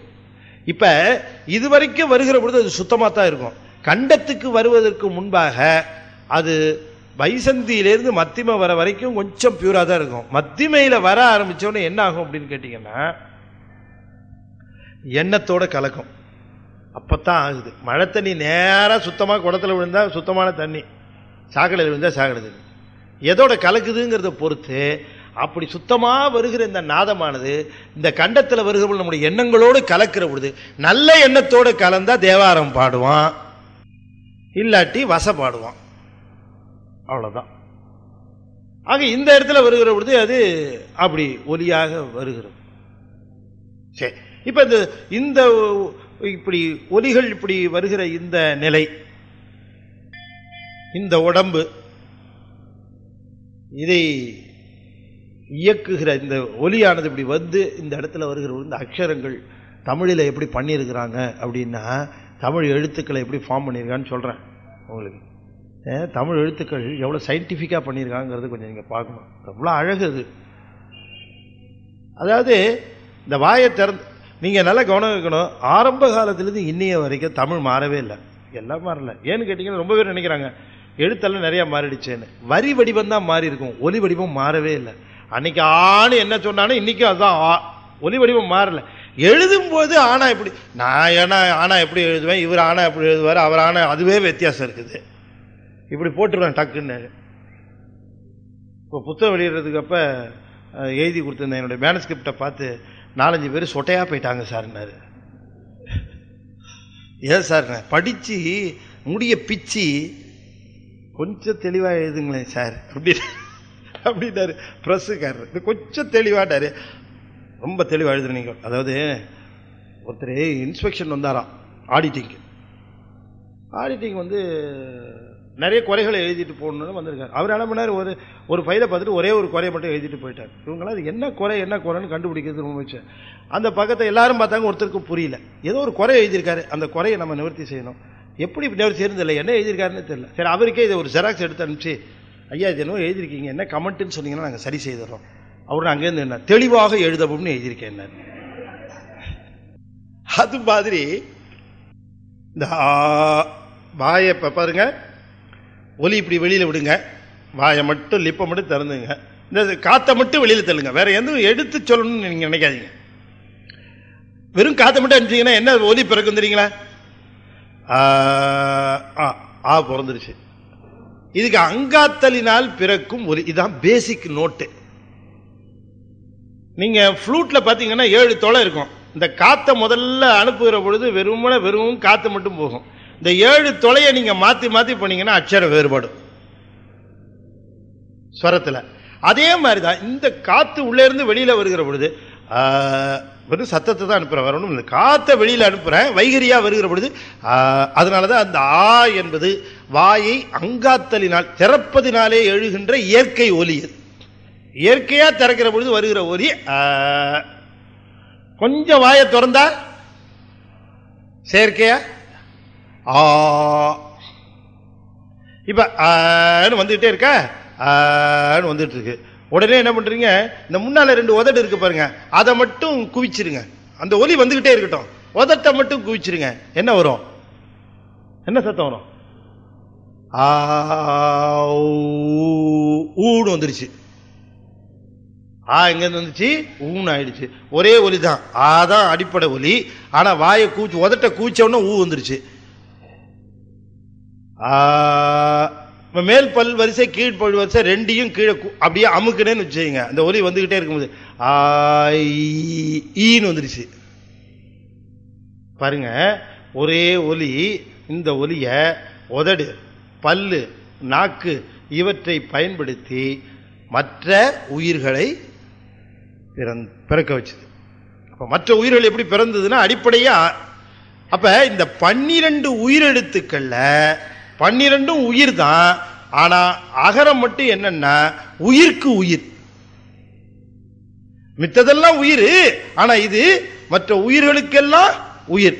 அதனால அகரம் என்பது உயிர்க்கு உயிர் என்பதனாலே உயிர்க்கு உயிராக இருக்கக்கூடிய சிவத்தை அகரம் என்று சொல்லுவது வழக்கம். அகரமுமாகி அதிகனுமாகி அதிகமுமாகி அகமாகி அருணகிரிநாதர் சொல்லுகிறார் பழமுதிர்ச்சோலை திருப்புகழ்ல. அகர முதல எழுத்தெல்லாம் அகர முதல தமிழ் எழுத்தெல்லாம் இல்லையா? எழுத்து எந்த எழுத்துக்கும் ஆனா நீ எந்த ஒலியா வேணா இருக்கலாம், அது ஆல இருந்தா வருது. அப்ப இது அடிப்படையாக இது அகரம் என்று சொல்லக்கூடியது எங்கே இருக்குன்னா அது குகரத்தில் இருக்கு. குகரத்தில் எங்க இருக்குன்னு கேட்டா குகரத்தில் ஒரு தகரம் இருக்கு, அந்த தகரத்துக்குள்ள இந்த அகரம் இருக்கு. இதை தெரிந்தவர்கள் சிகரத்துக்கு போகிறார்கள், மற்றவர்கள் நரகத்துக்கு போகிறார்கள். அவ்வளவுதாங்க. ஆக இந்த ஆன்மா என்பது உடம்புக்குள்ளே இருக்கிற பொழுது உடம்பை இயக்குகிறது என்று சொன்னால் சிவம் உயிரை இயக்க உயிர் உடம்பை இயக்குகிறது. அப்ப இந்த உடம்புக்குள்ள உயிர் இருக்கா இல்லையான்னு உனக்கு சந்தேகமே வேண்டாம். ஏன்னா அவர் சொல்லுகிறார், சத்தம் முதல் 5ம் தன்படி தான் சாரில் சித்துக்கு சித்தன்றி சேர்விடம் வேறுண்டோ. அதுக்குத்தான் நான் இவ்வளவு பீடிகை போட்டேன். இந்த மந்திரத்தை நீங்க புரிஞ்சுக்கணும்னா இத்தனை அடிப்படையை புரிஞ்சுக்கிட்டா தான் அது தெரியும். அவர் சொல்லுகிறார், இந்த உடம்புக்குள்ளே உயிர் இருந்து இயக்குகிறது என்று நீ சந்தேகமா கேட்கிறிய, நான் ஒண்ணு கேட்கிறேன். உடம்பு கீழே கிடக்குது, உடம்பு கீழே கிடக்குது, அதுக்கு என்ன பேரு? உடம்பற்றது பிணம்னு பேர் இல்லைங்களா? சரி, அதுக்குள்ள உயிர் இருந்துதான் அதே இயக்குகிறது. இப்ப நமக்கு நல்லா தெரியும், உயிர் போன பிறகு இந்த உடம்பானது என்ன ஆகுறதுன்னு தெரியும். என்ன ஆகுது? அது பஞ்சபூதத்தோட கலந்துருது. நாமளே கலக்க வச்சிடறோம், ஒண்ணு புதைக்கிறோம் இல்லைன்னா எரிக்கிறோம், அது பஞ்சபூதத்தோட போயிடுது. சரி, இது வரைக்கும் உள்ளே இருந்து இயக்கி கொண்டிருந்த உயிர் எங்க போகும் தான் கேள்வி. இந்த கேள்விக்கு கடவுள் மறுப்பு கொள்கை உடையவர்கள் பதில் சொல்ல முடியல. பௌத்தர்கள், சமணர்கள் இவங்கெல்லாம் அது அப்படியே போய் சொர்க்கத்தில் நிற்கும். என்ன சொர்க்கத்தில் நிற்கும்? எத்தனை நாள் நிற்கும்? ஏங்க நிற்கணும்? தெளிவில்லை. நாங்க சொல்றோம், ஏன் எங்களுக்கு நல்லா தெரியும். என்னன்னா உடம்பை விட்டு உயிர் போனா அது எங்க போகணும் எங்களுக்கு தெரியும். ஏன்னா எங்க போகுதுன்னு நாங்கள் ஒரு இடம் சொல்லி வச்சிருக்கோம், கண்டுபிடிச்சி வச்சிருக்கோம். அந்த இடத்துக்கு அது போகணும்னு சொல்லுவோம். நீங்க உங்களுக்கு இடமே கிடையாது, அது பேயா தெரிய வேண்டியதுதான். அதை சொல்லுகிறார், சத்தம் முதல் 5ம் தன்படி தான் சாரில். சத்தம் முதல் 5ம்னு சொன்ன இந்த 5 தொழிலை சொல்லுகிறார். உண்மையிலேயே 5 தொழில்னா 5 கருவி, இன்னும் சொல்ல போனா 5 பூதங்கள். ஏன்னா பூதங்கள் முழுவதும் தன்மாத்திரைகளினுடைய விரிவு. பூதம் அப்படின்னா விரிவுன்னு அர்த்தங்க. பூதம்னா என்ன அர்த்தம்? விரிவுன்னு அர்த்தம். சூட்சமாக இருந்தது பூதமாக ஆயிற்று. சூட்சமாக இருந்த போது தன்மாத்திரைன்னு பேரு, விரிந்த பொழுது பூதம்னு பேரு. மண்ணு விரிஞ்சுது, நீர் விரிஞ்சுது, தீ விரிஞ்சுது, காற்று விரிஞ்சுது, ஆகாசமும் விரிஞ்சுது. ஆகாசம் ஓசையிலிருந்து விரிஞ்சுது, காற்று தொடு உணர்விலிருந்து விரிஞ்சுது, தீ ஒளியிலிருந்து விரிஞ்சுது, அதே போல சுவை அதிலிருந்து விரிந்தது நீர், வாசனை அதிலிருந்து விரிஞ்சது மண்ணு. வாசனைங்கிற தன்மாத்திரையிலிருந்து விரிந்தது தான் மண்ணு. அதனாலதான் மண் வாசனைனா, வாசனைங்கிற சூட்சமத்திலிருந்து வந்தது மண் என்பது.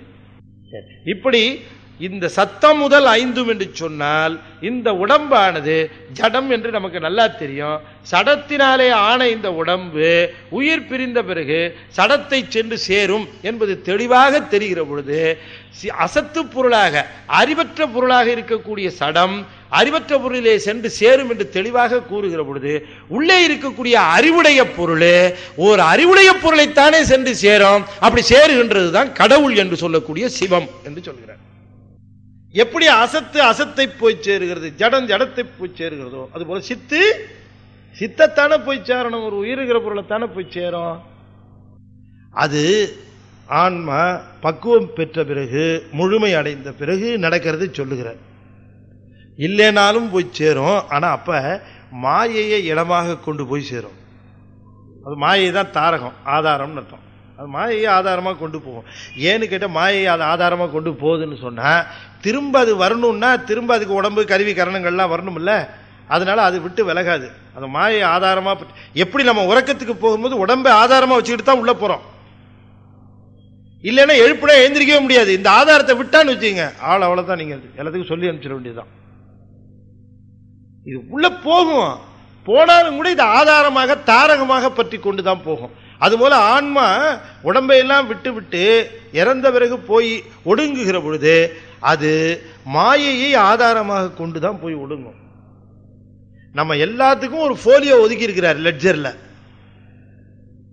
நமக்குன்னு ஒரு போலியோ இருக்குது. என்ன அப்படின்னு கேட்டா இப்ப புராணத்துல சொல்லுவாங்க, யமன் வந்து சித்திரகுப்தன் கதை கணக்கு எழுதுறான் அப்படிலாம் சொல்லுவாங்க.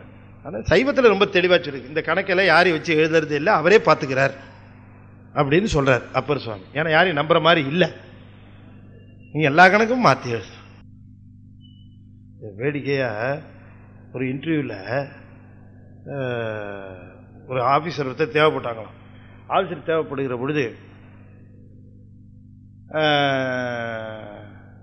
அதுக்கு இன்டர்வியூக்கு ஆள் எடுக்கணும். பல பேர் இன்டர்வியூ வந்திருந்தாங்க. அதுல முதல்ல வந்தவர் ஒரு சைக்காலஜி படித்தவர், தத்துவம் படித்தவர் ஒருத்தர். அவரை கேட்டாங்களாம் ஒரு கேள்வி, இரண்டையும் கூட்டினால் எவ்வளவு அப்படின்னு கேட்டாங்களாம். அவர் சொன்னாராம், இரண்டு கூட்டுகிற பொழுது இரண்டாகத்தான் இருக்குமா, அல்லது இரண்டிலிருந்து வேறு ஏதாவது மாறுவதற்கு வாய்ப்பு இருக்குமா, இந்த வாய்ப்பை பொறுத்து இரண்டோடு சேருகிற பொழுதுன்னு வழக்கம் போல இந்த தத்துவவாதி குழப்பினாராம். முடிவு சொன்னாங்க. சரி நீ போயிட்டு வாங்க. அடுத்தது ஒருத்தர் கூப்பிட்டாங்க, இன்ஜினியர் வந்தாராம். அவர் இரண்டு எவ்வளவுன்னு கேட்டாங்க. கொஞ்சம் இருங்கன்னு ஸ்லைட் ரூலு கால்குலேட்டர் எல்லாம் போட்டு ரெண்டையும் கூட்டினா 3.99999 ரெக்கரிங்னாங்க. மூணாவதா ஒரு ஆள் வந்தானோ, அவர் தான் அக்கௌண்டன்சியில் பெரிய ஆளா இருக்க ஆடிட்டர். ரெண்டு எவ்வளவுன்னா, உங்களுக்கு எவ்வளவு வரணும் சொல்லுங்க, அது செய்துக்கலாம்.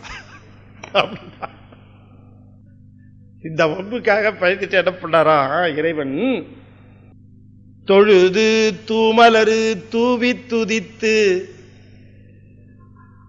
அழுது காமுற்று அரற்றுகின்றாரையும் பொழுதுபோக்கி புறக்கணிப்பாரையும் எழுதும் கீழ்கணக்கு இன்னம்பரு ஈசனே. தொழுது தூமலரு தூவி துதித்து நின்று அழுது காமுற்று அரற்றுகின்றாரையும் பொழுதுபோக்கி புறக்கணிப்பாரையும் எழுதும் கீழ்கணக்கு இன்னம்பரு. எல்லார் கணக்கையும் எழுதுறாயா, நீ நினைச்சிட்டு இருக்காத. நாம் ஏதோ செஞ்சிட்டு இருக்கிறோம், ஒருத்தருக்கும் தெரியாம செஞ்சுட்டு இருக்கிறோம் நீ நினைக்காத. நீ உனக்கு மனித பிறவி கொடுத்து இந்த மண்ணில் வந்து நீ செய்யப்படுகிற செயல்கள் அத்தனையும் ரெக்கார்ட் பண்ற, எல்லாத்தையும் ரெக்கார்ட் பண்ணிக்கிட்டு தான் இருக்கிற. நான் அடிக்கடி வேடிக்கையாக சொல்றது, இங்கேயும் கூட சொல்லி இருக்கிறேன். நாம வீட்டில் பார்க்கிற பொழுது நம்ம உள்ள நுழைஞ்சவனே ஹாலில் ஃபேன் ஓடும், டைனிங் ரூம்ல டிவி ஓடும், கிச்சன்ல எக்ஸாஸ்ட் ஃபேன் ஓடும், பெட்ரூம்ல ஏசி ஓடும், எல்லாத்துக்கும் சேர்த்து வெளியில மீட்டர் ஓடும். அதுபோல நாம இங்க எல்லாத்தையும் செய்துகிட்டே இருக்கிறோம், மேல ஒரு மீட்டர் ஓடிக்கிட்டே இருக்கு. அதனாலதான் அருணகிரிநாதர் சொல்லுவார், நம்ம யமன் கூட்டிட்டு போற பொழுது, அழைத்து கொண்டு போகிற பொழுது கடுங்கோபத்தோட அழைச்சின்னு போவான்னாரு. எதுக்கா?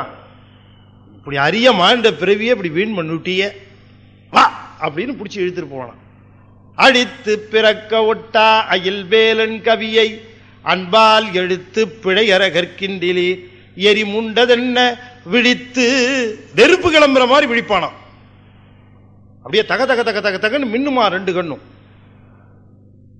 விழித்து புகையழ மூக்கிலையும் காதலையும் புகை வருமா. பொங்கும் வெங்கூற்றன் பொங்கி வருவானா. வெங்கூட் கழுத்தில் சுருக்கு இட்டு இழுக்கும். இவ்வளவு சொல்றாரு, டீட்டெயிலா சொல்றாரு. இருக்குமா சார்? சும்மா ஏதோ விடுறாங்க சார். கழுத்தில் சுருக்கிட்டு இழுக்கும் அன்றோ கவி கற்கின்றதே. அன்னைக்கு பார்த்தானா, mister Yamadharman, why don't you please wait for 5 minutes? ஏப்பா எதுக்கு 5 நிமிஷம் வெயிட் பண்ண சொல்றேன்? இல்ல திருப்புகழ் படிச்சா பயம் போகும்னு சொன்னாங்க, ஒரே ஒரு திருப்புகழ் படிச்சுட்டு வந்துடுறேன். ஏண்டா ஐடிஐ ஒட்டி இத்தனை நாள் என்னடா பண்ணேன்னு கேட்க மாட்டான். வாழ்நாள் முழுவதும் நீ வீணாக்கி விட்டு இப்ப போய் படிக்கிறேங்கிறிய. வா, இனிமே எப்போ உனக்கு மனுஷ பிறவி கிடைக்குன்னு தெரியாது, அப்ப படிச்சுக்கலாம் வா அப்படின்னு எடுத்துட்டு போடும். பிறப்பு என்பது அரிது அரிது, மானுடராய் பிறத்தல் அரிது. அவையா சொல்றதுக்கு முன்னாடியே அரிது அரிது இப்பிறவி அரிது திருமூலரே சொல்றார். மனுஷ பிறவி கிடைக்கிறதுங்கிறது ரொம்ப அரிது. ஆனா இந்த அரிய பிறவி எப்படி கிடைச்சா, மழை கையில் இலங்கு பொற்கிண்ணம்னார். ஒரு குழந்தை கையில கிடைச்ச பொற்கிண்ணம் மாதிரி ஆயிப்போச்சு. இந்த பிறப்பு என்பது ஒரு அரிய ஒரு பொக்கிஷம் போல. இந்த பிறப்பை பயன்படுத்திக்கிட்டு என்ன செய்யலாம்னா, இந்த பிறப்பிலேயே நம்ம முக்தி பெற முடியலன்னா கூட இன்னும் மீட்டும் ஒரு மனித பிறவி கிடைக்கிறதுக்கு இதை யூஸ் பண்ணிக்கலாம். அதையாவது செய்துடணும். ஏன்னு சொன்னீங்கன்னா, நீங்க இப்ப தேவாரம் படிக்க ஆரம்பிச்சீங்க, திருமந்திரம் கேட்க ஆரம்பிச்சீங்க, இதெல்லாம் கேட்டுட்டு இருக்கீங்கன்னா உடனே என்ன பண்ணணும், ஐயோ திருமந்திரம் கேட்டுட்டே இருந்தா வந்துட்டான், சரி இன்னும் கொஞ்சம் கேட்கட்டும், அனுப்பி வைப்போம் இன்னொரு தடவை அப்படின்னு அடுத்த தடவை அனுப்பி வைப்போம் மனுஷனா. அது ஏரியா பக்கமே இவன் போகல, பக்கத்திலே நடந்துச்சு, அப்ப கூட எட்டி கூட பார்க்கல. இனிமே மனுஷ பிறவி வேணாம், கொஞ்ச நாள் அப்படியே அந்த பக்கமா தெருவில் நாயா சுத்தட்டும், அப்புறமா பார்க்கலாம் அப்படின்னுட்டு தள்ளிடுவான் கீழே. இந்த பிறப்பு அவ்வளவு முக்கியமானது. இந்த பாருங்களேன், இது ஒண்ணுதான் சிந்திக்க முடியாது, இது ஒண்ணுதான் மற்றவர்களுக்கு உதவி செய்ய முடியுது, இது ஒண்ணுதான் அன்பை பெருக்க முடிகிறது. அதனால ரொம்ப தெளிவா அதில் சொன்னார். சத்தம் முதல் 5 தன் வழித்தான் சாரில் சித்துக்கு சித்தன்றி. முதல் சித்துங்கிறது ஆன்மாவை குறிக்குது, இரண்டாவது சித்து இறைவனை குறிக்குது. சித்துக்கு சித்தன்றி சேர்விடம் வேறுண்டோ, சுத்த வெளியில் சுடரில் சுடர் சேரும் அத்தன் இது குறித்து ஆண்டு கொள்ளும் அப்பிலே. அப்ப அந்த நிறைவு நிலையில போகிற பொழுது எப்படி சேரும்னார், சித்துக்கு எப்படி போய் சித்து சேரும்னார். ஆன்மா இது ரொம்ப தெளிவா நம்ம திருமூலர் தான் சொல்லி இருக்கிறார், ரொம்ப அழகா சொல்றார். திருமூலர் சொன்னதுக்கு அப்புறம் மெய்கண்டார்லாம் சொல்லியிருக்காரு, இப்ப சிவஞான போதத்தில் சொல்லியிருக்கார். ஆனாலும் கூட முதல் அந்த காலத்தில் சுடரில் சுடர் சேரும்னார். எப்படின்னு கேட்டீங்கன்னா, இப்ப ரொம்ப பேர் என்ன நினைக்கிறாங்கன்னா,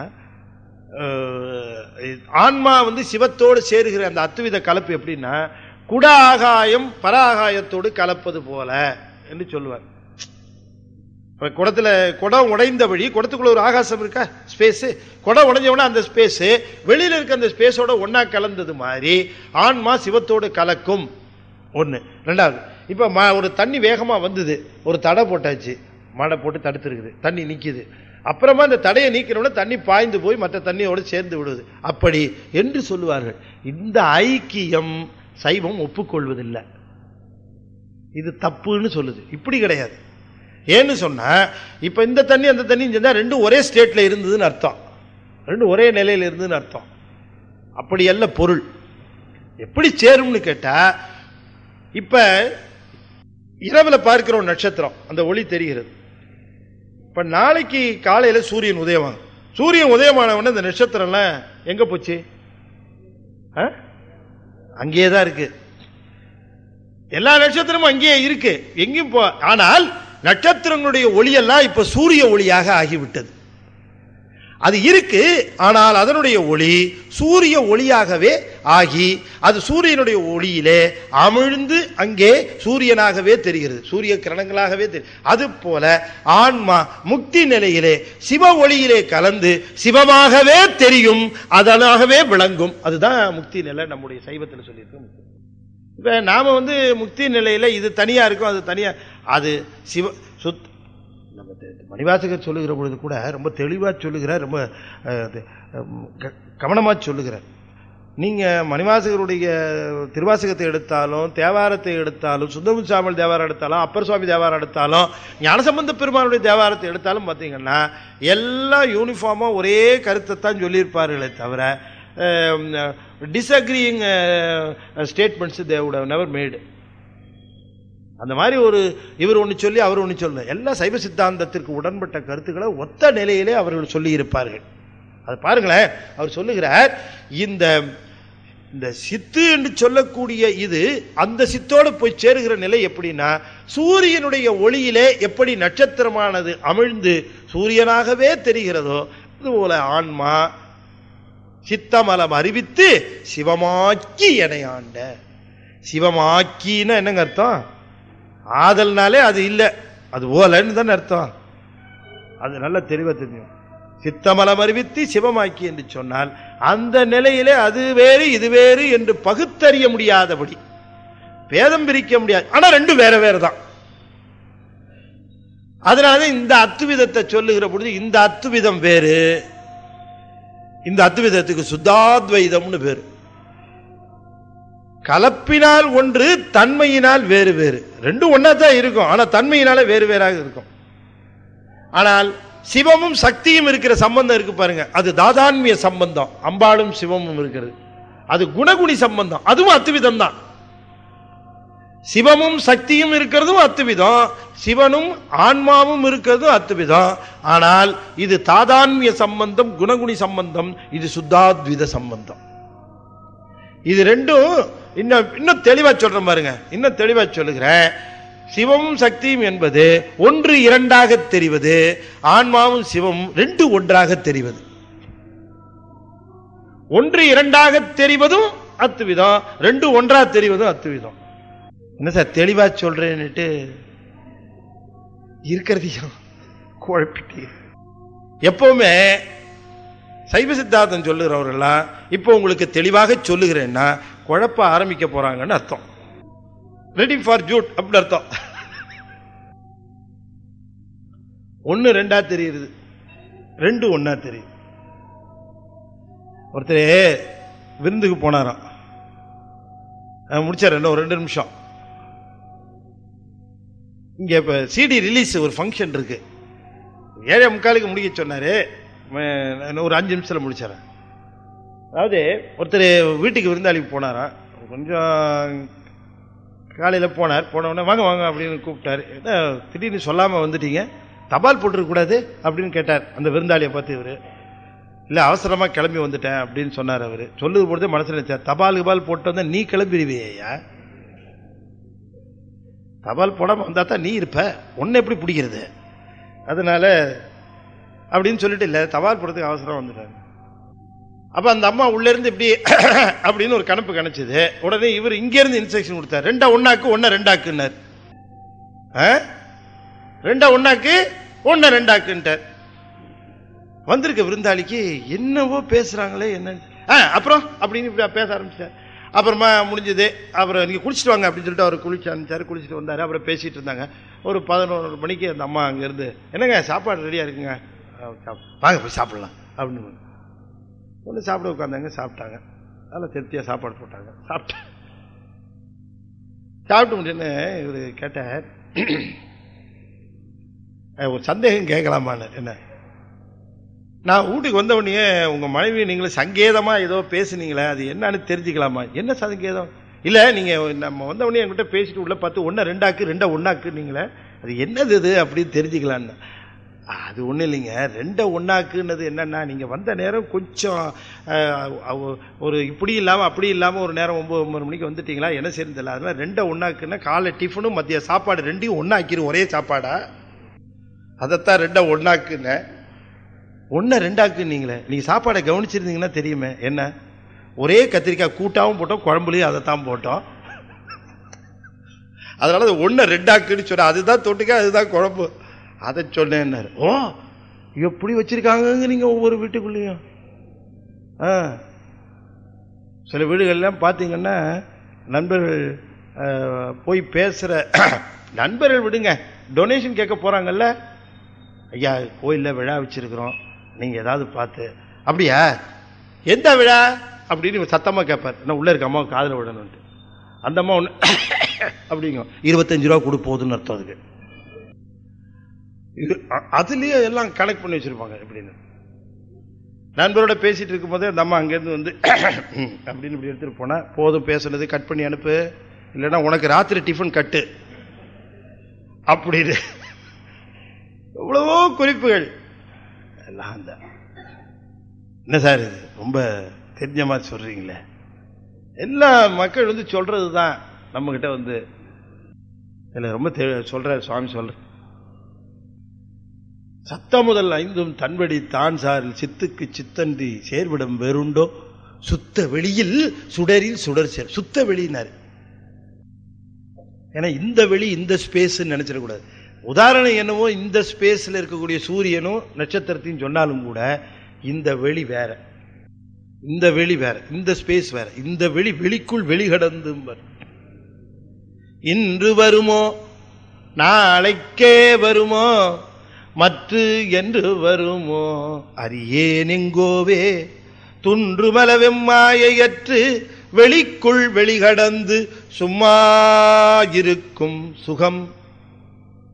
வள்ளற்பெருமான் சொல்லுகிறார், வெளிக்குள் வெளிகடந்து. இந்த வெளிங்கிறது பஞ்சபூதங்கள் இருக்கக்கூடிய வெளி, அது பஞ்சபூதத்தில் இருக்கக்கூடிய நுட்பம். மண்ணு தூளம், அந்த மண்ணில இருந்து அந்த ஆகாயம் போனீங்கன்னு பாத்தீங்கன்னா இந்த நுட்பம் அப்படியே அதிகமாகிட்டே போகும். மண்ணு பருவநிலை, அதை விட கொஞ்சம் நுட்பம் நீர், அதை விட நுட்பம் தீ, அதை விட நுட்பம் காத்து, காத்தை விட நுட்பம் ஆகாசம், அதை விட நுட்பம் மற்ற தத்துவங்கள், அப்படியே போகும் கீழே. இந்த வெளிங்கிறது இது நுட்பத்திற்கும் நுட்பமாக. அந்த நுட்பத்துக்கு பேரு தகரம்னு பேரு. அந்த ஆகாசம் தான் தகரம்னு பேரு. நுட்பமான ஆகாசம் தகராகாசம்னு பேரு. இது வெறும் ஆகாசம், அது தகராகாசம். அந்த தகராகாசம் இருக்கிற இடம் குகரம். குகரம்னா குகைன்னு அர்த்தம். வடமொழியில குகைங்கிறது, தமிழ்ல குகரம் என்று சொல்ற. குகரத்துக்குள்ளே இருக்கிறவன் பேரு குகன்னு பேரு. அதனால முருகப்பெருமான் தான் இதய குகைக்குள்ளே இருக்கக்கூடிய கடவுள் என்பதனாலே அவனுக்கு குகேசன் என்று பெயர் என்று பாமன் சுவாமிகள் சொல்லுகிறார். அந்த குகரத்துக்குள்ளே இந்த தகரம் இருக்கு, அந்த தகரத்துக்குள்ளே இருப்பவன் தான் இந்த அகரம். அங்க நிகழ்த்துகிறான் இந்த உயிர்கூத்து. அங்க நிகழ்த்துகிறானா அந்த உயிர்கூத்து. அவன் அங்க நடத்துற அந்த உயிர்கூத்து அவ்வளவு நுட்பத்திற்கும் நுட்பமாக. எப்பவுமே ஒரு பொருள் தன்னை விட நுட்பத்தை காணாது. உடம்பு அதை விட நுட்பமாக இருக்கிற உயிரை காணாது. உயிர் அதை விட நுட்பமாக இருக்கிற இறைவனை காணாது. உணரத்தான் முடியும், காண முடியாது. அதனாலதான் திருமந்திரத்தில் திருமூலர் சொல்லுங்க, அன்பும் சிவமும் இரண்டன்ப அருகிலாதார். ஏன் சொன்னார் அப்படின்னா, அன்பு சிவம் என்று சொல்லக்கூடியவைகள். ஏன் அன்பும் சிவம் ரெண்டுன்னு சொல்லாத, அன்புதான் சிவம்னு ஏன் சொன்னார்னா, எப்படி அன்பானது காண முடியாது உணரப்படுகின்ற பொருளோ அதுபோல சிவமும் காணப்படக்கூடிய பொருள் அல்ல, அது உணர்ந்து இன்புறக்கூடிய பொருள். எப்படி அன்பு உணரப்படக்கூடிய பொருளாக இருக்கிறதோ அதுபோல சிவமும் உணரக்கூடிய பொருள் தான். அத உணர ஆரம்பிச்சோன்னு வச்சுங்களேன், அப்ப ஏற்படுகிற ஒரு இன்பம் இருக்கு பாருங்க, அந்த இன்பத்தை நுகர ஆரம்பித்தவர்கள் தான் தொடர்ந்து அதுல போக ஆரம்பிப்பார்கள். அது அவன் என்ன பண்ணுவான், அந்த அந்த இன்பத்தை, அத இன்பமே என்னுடைய அன்பே அப்படிம்பாரு மணிவாசக பெருமான். அன்பினில் விளைந்த ஆரமுதே அப்படிம்பாரு. என்னில் நல்லன் ஒருவன் உளன் அப்படின்னார் அப்பர் சுவாமி. என்னில் எனக்கு இனி யார் இல்லை. என்னை விட எனக்கு பிடிச்சவர் யாராவது இருக்க முடியுமா? ரொம்ப பிடிச்சவர் யார் உங்களுக்கு கேட்டா நான் தான் சார் எனக்கு ரொம்ப பிடிச்சவர். ஏன்னா நமக்கு தான் எந்த தீங்கு இல்லாதபடி முதல்ல பார்த்துக்குவோம், அதுக்கப்புறம் தான் மற்றது. என்னில் எனக்கு இனியார் யாரும் இல்லை. அது ஒரு காலம் அப்பர் சொல்லுகிறார். ஆனால் இப்ப என்னில் இனியான் எனக்கு ஒருவன் உண்டு, சிவன். அது தெரிஞ்சுக்கிட்டேன். அது எப்ப தெரிஞ்சதுன்னா என்னுடைய அன்பின் முதிர்ச்சியில தான் அது தெரிஞ்சது. அன்பினாலே முகிழ்க்கிற அன்பு எவ்வளவுக்கு எவ்வளவு அன்பு அதிகமாக அதிகமாகுதோ கருவிகரணங்கள் தூய்மை அடைவது மட்டுமல்ல, உள்ளே இருக்கக்கூடிய கருவிகரணங்கள் சுத்தமடைவது மட்டுமல்ல, அன்பின் பெருக்கத்திலே வினைகளும் அண்டுவதில்லை. அதனால சொன்னார் அன்பும் சிவமும் இரண்டென்பர் அருகிலாதா. அன்பு வேற சிவம் வேறன்னு. அன்பு ஏன்னா மற்ற சமயங்கள்லாம் என்ன சொல்லுதுன்னா இறைவனை அடைய வேண்டுமா அன்பு நெறியில் செல் அப்படின்னு சொல்லுகிறது. அப்ப என்ன சொல்லுதுன்னா செல்லக்கூடிய நெறி வேற அடையக்கூடிய பொருள் வேற அப்படின்னு அதெல்லாம் சொல்லுது. ஆனா சைவம் மட்டும்தான் செல்லக்கூடிய நெறியும் அதுதான், அடையக்கூடிய பொருளும் அதுதான், அன்புதான். அப்ப ஒரே விடுதலை என்ன, நம்மளுடைய துன்பங்களுக்கு விடுதலை என்ன அப்படிங்கிற பொழுது நாம நினைக்கிறோம் துன்பங்களுக்கெல்லாம் விடுதலை நாம முயற்சி செஞ்சு அதுக்கு பல்வேறு விதமான சொல்யூஷனை கண்டுபிடிச்சு நாம அதையே முயற்சி செஞ்சு அதையே உண்மை என்று நம்பி அதிலேயே சென்று துன்பம் அடைஞ்சு தப்பா போயிருக்கிறோம்னு சொல்லி அப்புறமா திரும்பி ரீட்ரேஸ் பண்ணி அப்புறம் இன்னொரு போனதுக்குள்ளே ஆயுசே முடிஞ்சு போகுது. பெரியவங்களா பார்த்து இது இப்படித்தான்ப்பா என்று சொல்லி இருக்கிறார்கள். என்ன சொல்லுகிறார்கள் என்று சொன்னால் துன்பத்தில் இருந்து நீ விடுதலை பெற வேண்டும் என்று நினைத்தால் உன்னுடைய அன்பினுடைய நிலையை பெருக்கிக் கொள். முடியுமா சார்? அன்புடையவனாக இருந்தா ஏமாளி ஆயிடுவான் சார் இந்த உலகத்துல என்பதுதான் ரொம்ப பேருடைய வாதம். நான் ரொம்ப அன்புடையவனாக இருப்பேன் என்று சொன்னால் என்ன ஏமாளி ஆக்கி விடுவார்கள். அப்படி ஒரு வாய்ப்பே இல்லை.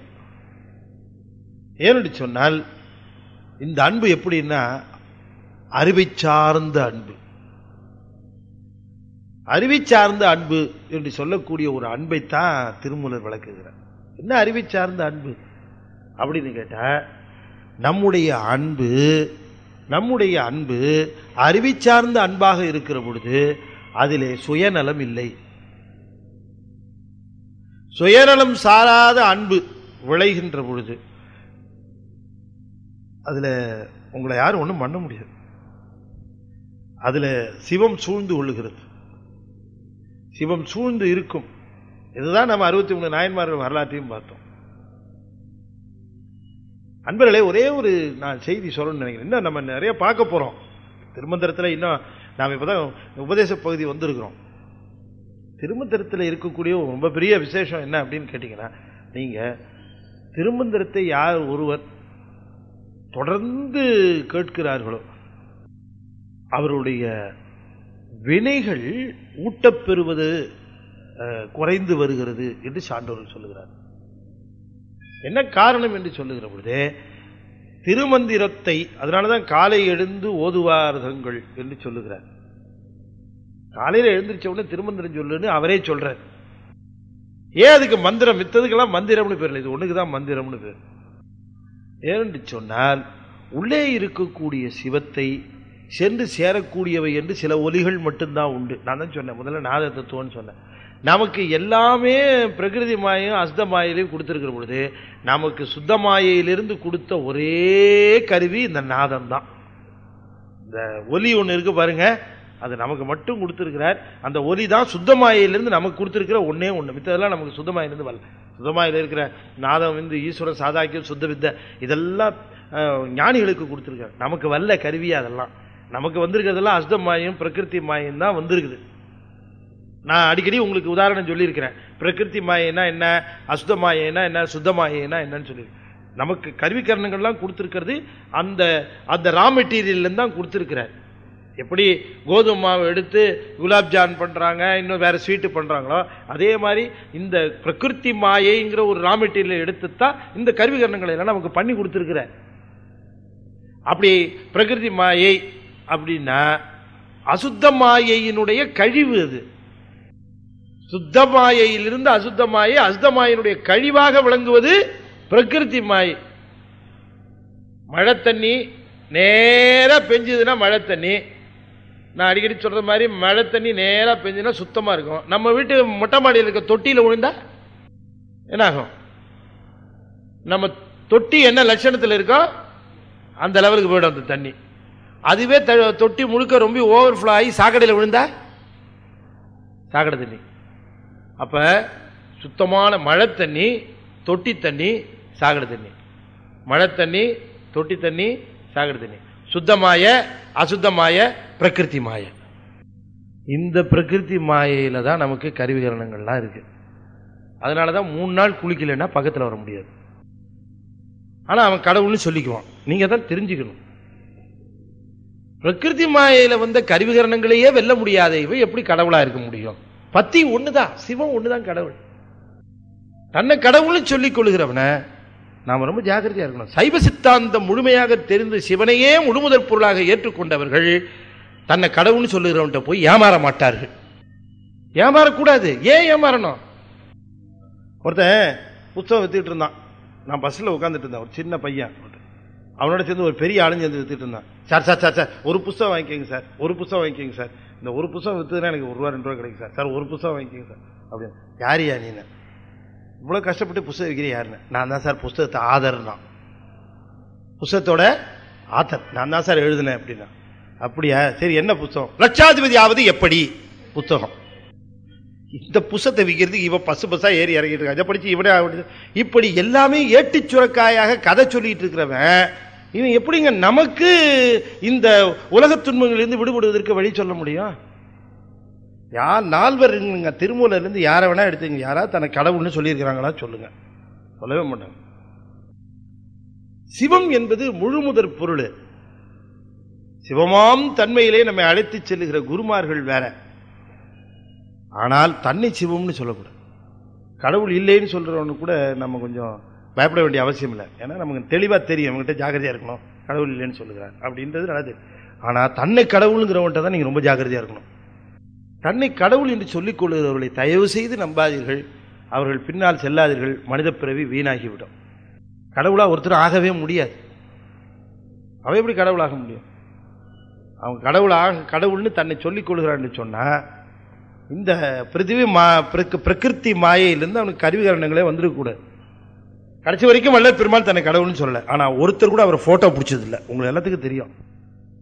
நீங்குதல் அர்த்தம், வேற ஒன்றும் கிடையாது.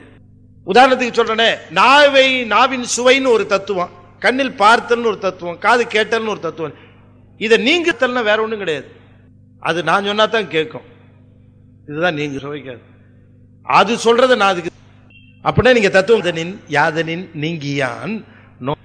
இதுக்கு தத்துவத்தை கட அப்படின்னு நினைச்சுக்கிட்டு ஏதோ லாங் ஜம்ப் ரொம்ப பிராக்டிஸ் பண்ண உணர்ந்து நீங்குதலுக்கு பேரு தத்துவ நீக்கம்னு பேரு. ஆனா அண்டர் கண்ட்ரோல். இது செய்தார்கள் ஞானிகள். இந்த உபதேசத்தில் சொல்லுகிற பொழுது சொல்லுகிறார், அவை சிவத்துக்கு, சிவமானது உயிருக்கு உயிர். அந்த உடம்புல இருந்து சொல்லுகிற பொழுது அதை சவம் என்று சொல்வார்கள். ஏன்னா சிவம் போனதுனால இல்ல, சிவம் போயிருச்சு அவ்வளவுதான். உயிரிருந்தும் அந்த சிவத்திடம் தான் குருவானவர் உபதேசம் செய்வார். அப்பு என்று சொன்னால் அந்த இதை சீடனுக்கு உணர்த்துவார். இது குறித்து ஆண்டுகொள் அப்பிலே முழு சீடனுக்கு அதை தெளிவாக்குவார். நீ சிவம் என்கிற பொருள் எங்கேயோ இருக்குன்னு நினைக்காத, உன் கூடவே இருக்கு. இப்ப நம்ம அது எப்பா சிவன் எங்கப்பா இருக்கிறாருன்னு கேளுங்களேன். இருக்கிறான்னு நமக்கு சொல்ல தோணுமா? நீங்கன்னா பார்த்துடலாம் அவரை. அப்படிதான் அடையாளம் சொல்லுவானே தவிர இந்த பிரஜை ஆர்டிபிஷியல் அது உள்ளதான் இருக்குது. உள்ள இருந்தே முடியாது. அது இயக்க வைக்கிறது மட்டும்தான் அதோட வேலையை தவிர அதுக்கப்புறம் இயங்குகிற சுதந்திரம் ஜீவனுக்கு உண்டு. அது ஜீவ சுதந்திரம்னு பேரு. அது இயக்க வைக்கும், அவ்வளவுதான். நான் உதாரணம் சொன்னேன்னு தெரியல. ஒரு இருளான இடத்துல இருவர் சிக்கன சொன்ன அந்த உதாரணம் தெரியல, சொன்ன சொல்லியிருக்கல.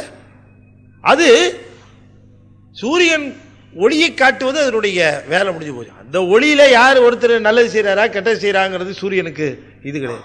ஒளி காட்ட வேண்டியது அதனுடைய வேலை. அதுபோல ஆன்மாக்களை எனர்ஜைஸ் பண்றது தான் அதனுடைய வேலை. ஆனா ஆன்மா அதனுடைய சுதந்திரத்திலே விருப்பு வெறுப்புக்கு தகுந்தாற் போல செயல்படுகிறது.